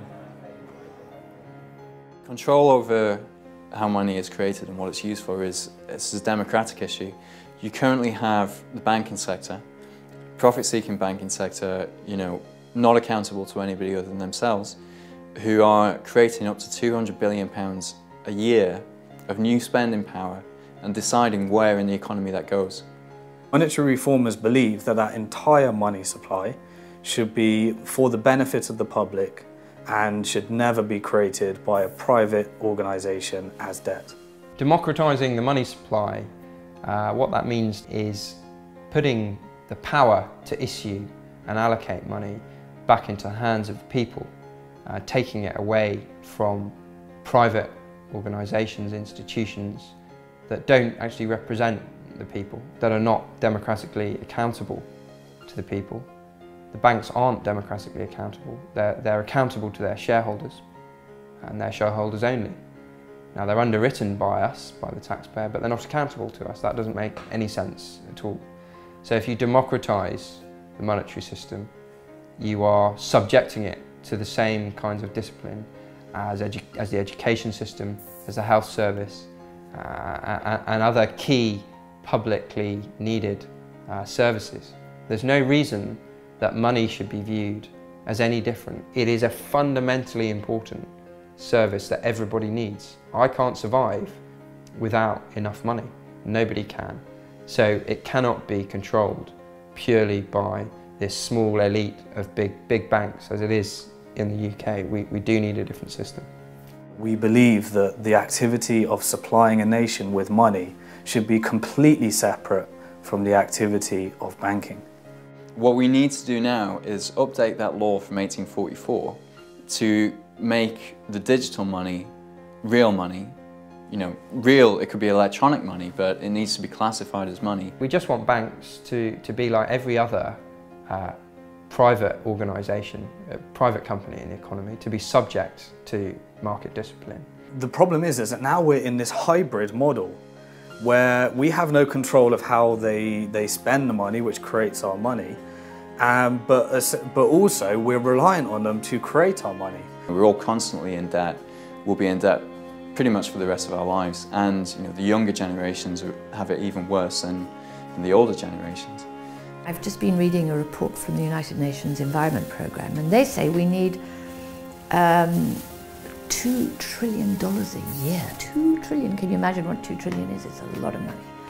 A year to finance the greening of the economy, to move away from poisonous carbon, which is poisoning the atmosphere, to alternatives to carbon. When the banks collapsed in 2007-09, we found, according to the Bank of England, not me, the Bank of England tells me that we raised $14 trillion in a year to bail out the banks. So against that $2 trillion a year to bail out the ecosystem, is no big deal. This kind of model doesn't make any sense, either from an orthodox free market perspective, because these banks are monopolists, so effectively they monopolise credit creation, so they don't obey the rules of any kind of free market discipline, yet at the same time they're not producing socially or environmentally beneficial outcomes along any real kind of scale. All that money does is enable us to do what we can do. And once we get our heads around that, we can make money work for what we need. The power to create money is so powerful. You've got to be very concerned about who has that power. If it's somebody who's going to benefit from creating the money, then they're going to have the incentive to create more than the economy actually needs. The same would probably happen if you give that power to politicians. You can't trust a politician to be trying to please voters and to have power over creating money at the same time. It's a real conflict of interest. The only thing you really can do is to give it to somebody who has no conflict of interest, an independent, transparent, accountable body. Money could be allocated according to the needs and desires of the population. Systems could be put in place to allow for direct democratic allocation of funds, either wholly or partially. A framework and rules could be established to incorporate up-to-date economic theory into how much money should be created and for what types of purposes. The government would no longer be able to get access to large sums of money to pursue armed conflict if this was not sanctioned by the populace. We would be able to see exactly what they're doing with the power to create money. We'd be able to see how much they're creating and where that money is going. And that's pretty much the only way we can get control over the power to create money and stop it being abused. The Money Reform Party was established in 2005, just after the 2005 general election. The idea of the Money Reform Party was that we would have this basic core issue that people would agree with. They might disagree on other issues, that's fair enough, there are, different ways of going about it, but that was the idea, was to go for what you might call the lowest common denominator, to attract people with disparate views. Getting elected to Parliament is not the issue, it's getting the issue of money reform into the public domain, so that people will begin to talk about it.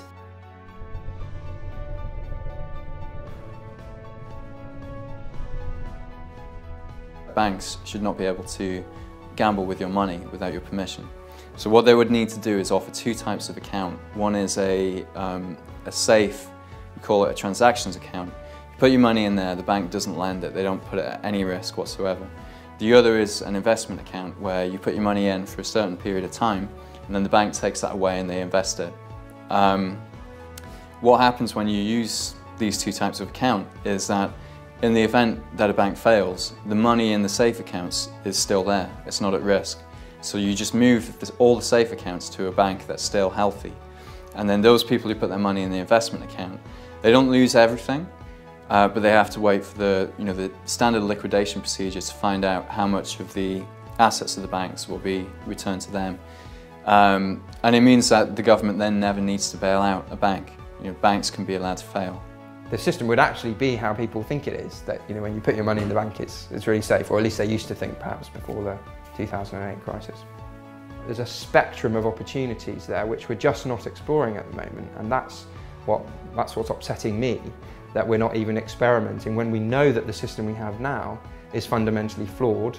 We've just had the biggest crisis since the Second World War, since the 1930s really. We know we have a system where the creators of money are underwritten by us anyway. It's kind of the worst of both worlds, the situation we have at the moment, which is why we need to start thinking of genuine alternatives. So when we're talking about what life is going to be like in the post-reform system, it doesn't mean that you can't borrow, it doesn't mean that you have to save up for 50 years before you can buy a house. It does mean that you might not be able to buy a house that's 10 or 12 times your income. But on the flip side, it means that the house that you want to buy probably shouldn't cost you 10 or 12 times your income. Houses should be affordable, as should everything else. You'll still be able to get a mortgage, you'll still be able to get finance for a car, businesses will still get investment. It just means that debt won't be such, it won't be so high, it won't be such a huge feature of people's lives.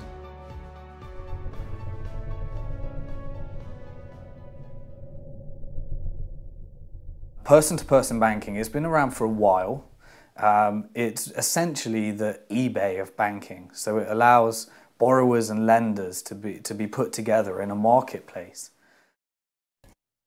Default rates at the largest peer-to-peer lender, Super, are 0.7%. Risk is minimised by pooling funds, so that each investor's contribution to a specific loan remains minimal. There's a site which is about currency exchange, so again bypassing the kind of mainstream banking or currency exchange system and just doing it person to person. I think a lot of the interesting stuff that's going to happen around currencies and around money more generally is to do with the impact of the internet. My gut feeling is that we will see more and more of those types of systems. We will also see more and more applications and things using our phones that we would never have imagined. And I think we're only just at the beginning of that.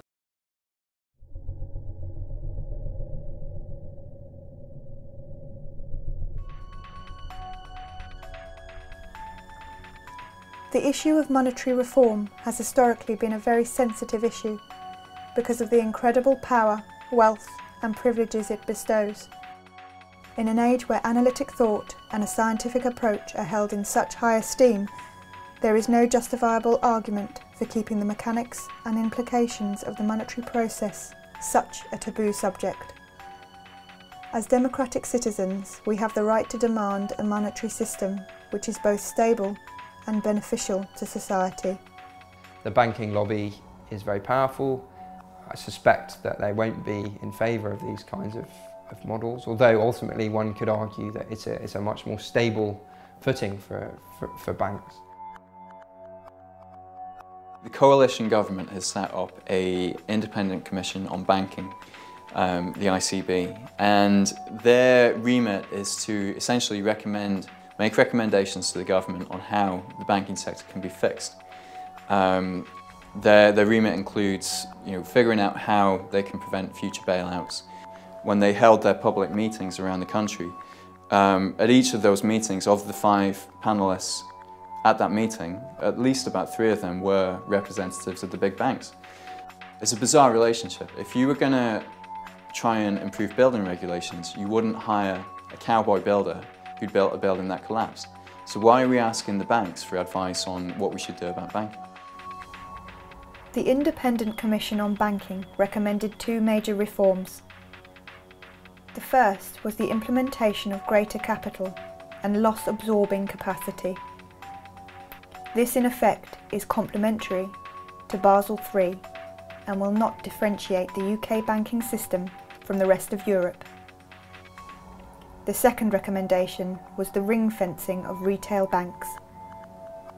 Although portrayed as harsh to the banks, it can also be interpreted as a benefit, as retail banks will now have a lower capital requirement ratio than investment banks. There's this cosy relationship between government and the banks. In the middle of the crisis, I spoke to somebody who was working in the Treasury in the middle of the crisis, and he said pretty much every second person that you spoke to was working for one of the big banks. So when it comes to a decision about whether you let one of these toxic banks fail or whether you rescue it, what kind of decision are you going to get from, what kind of recommendation are you going to get from somebody who works in that bank?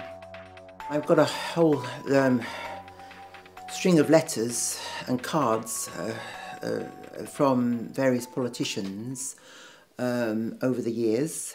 Really, you get letters which, in most cases, say nothing at all apart from "thank you very much." You know, this. You know, thank you for your letter. You know, or thank you for your DVD. I'll have a look at it. Or in the case, of course, letters to the Prime Minister. It was the last Prime Minister. A couple of years ago, you know, thank you for your letter to the Prime Minister. It's been passed on to the Treasury, who will no doubt respond to you directly in due course. And of course, I'm still waiting about 2 years later from any sort of response from the Treasury.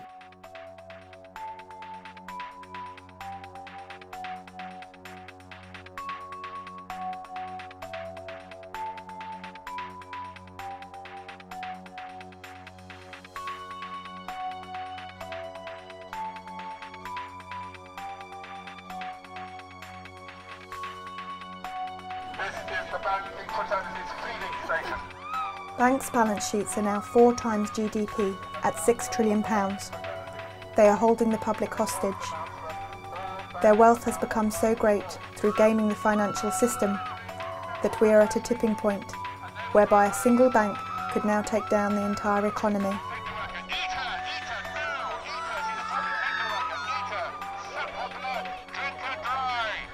We can't let the banks go back to business as usual, because if they do, then all we're going to see is more debt, more poverty, more inequality, and another crisis in 5 or 10 years, which we're going to have to pay for again. It is a political issue, ultimately, because the reforms that are required can only be achieved by Parliament. We don't need a very big act of Parliament. All it has to do is basically prevent the clearing banks from creating currency based on the debt of their borrowers. That's it. You cut that. You stop that.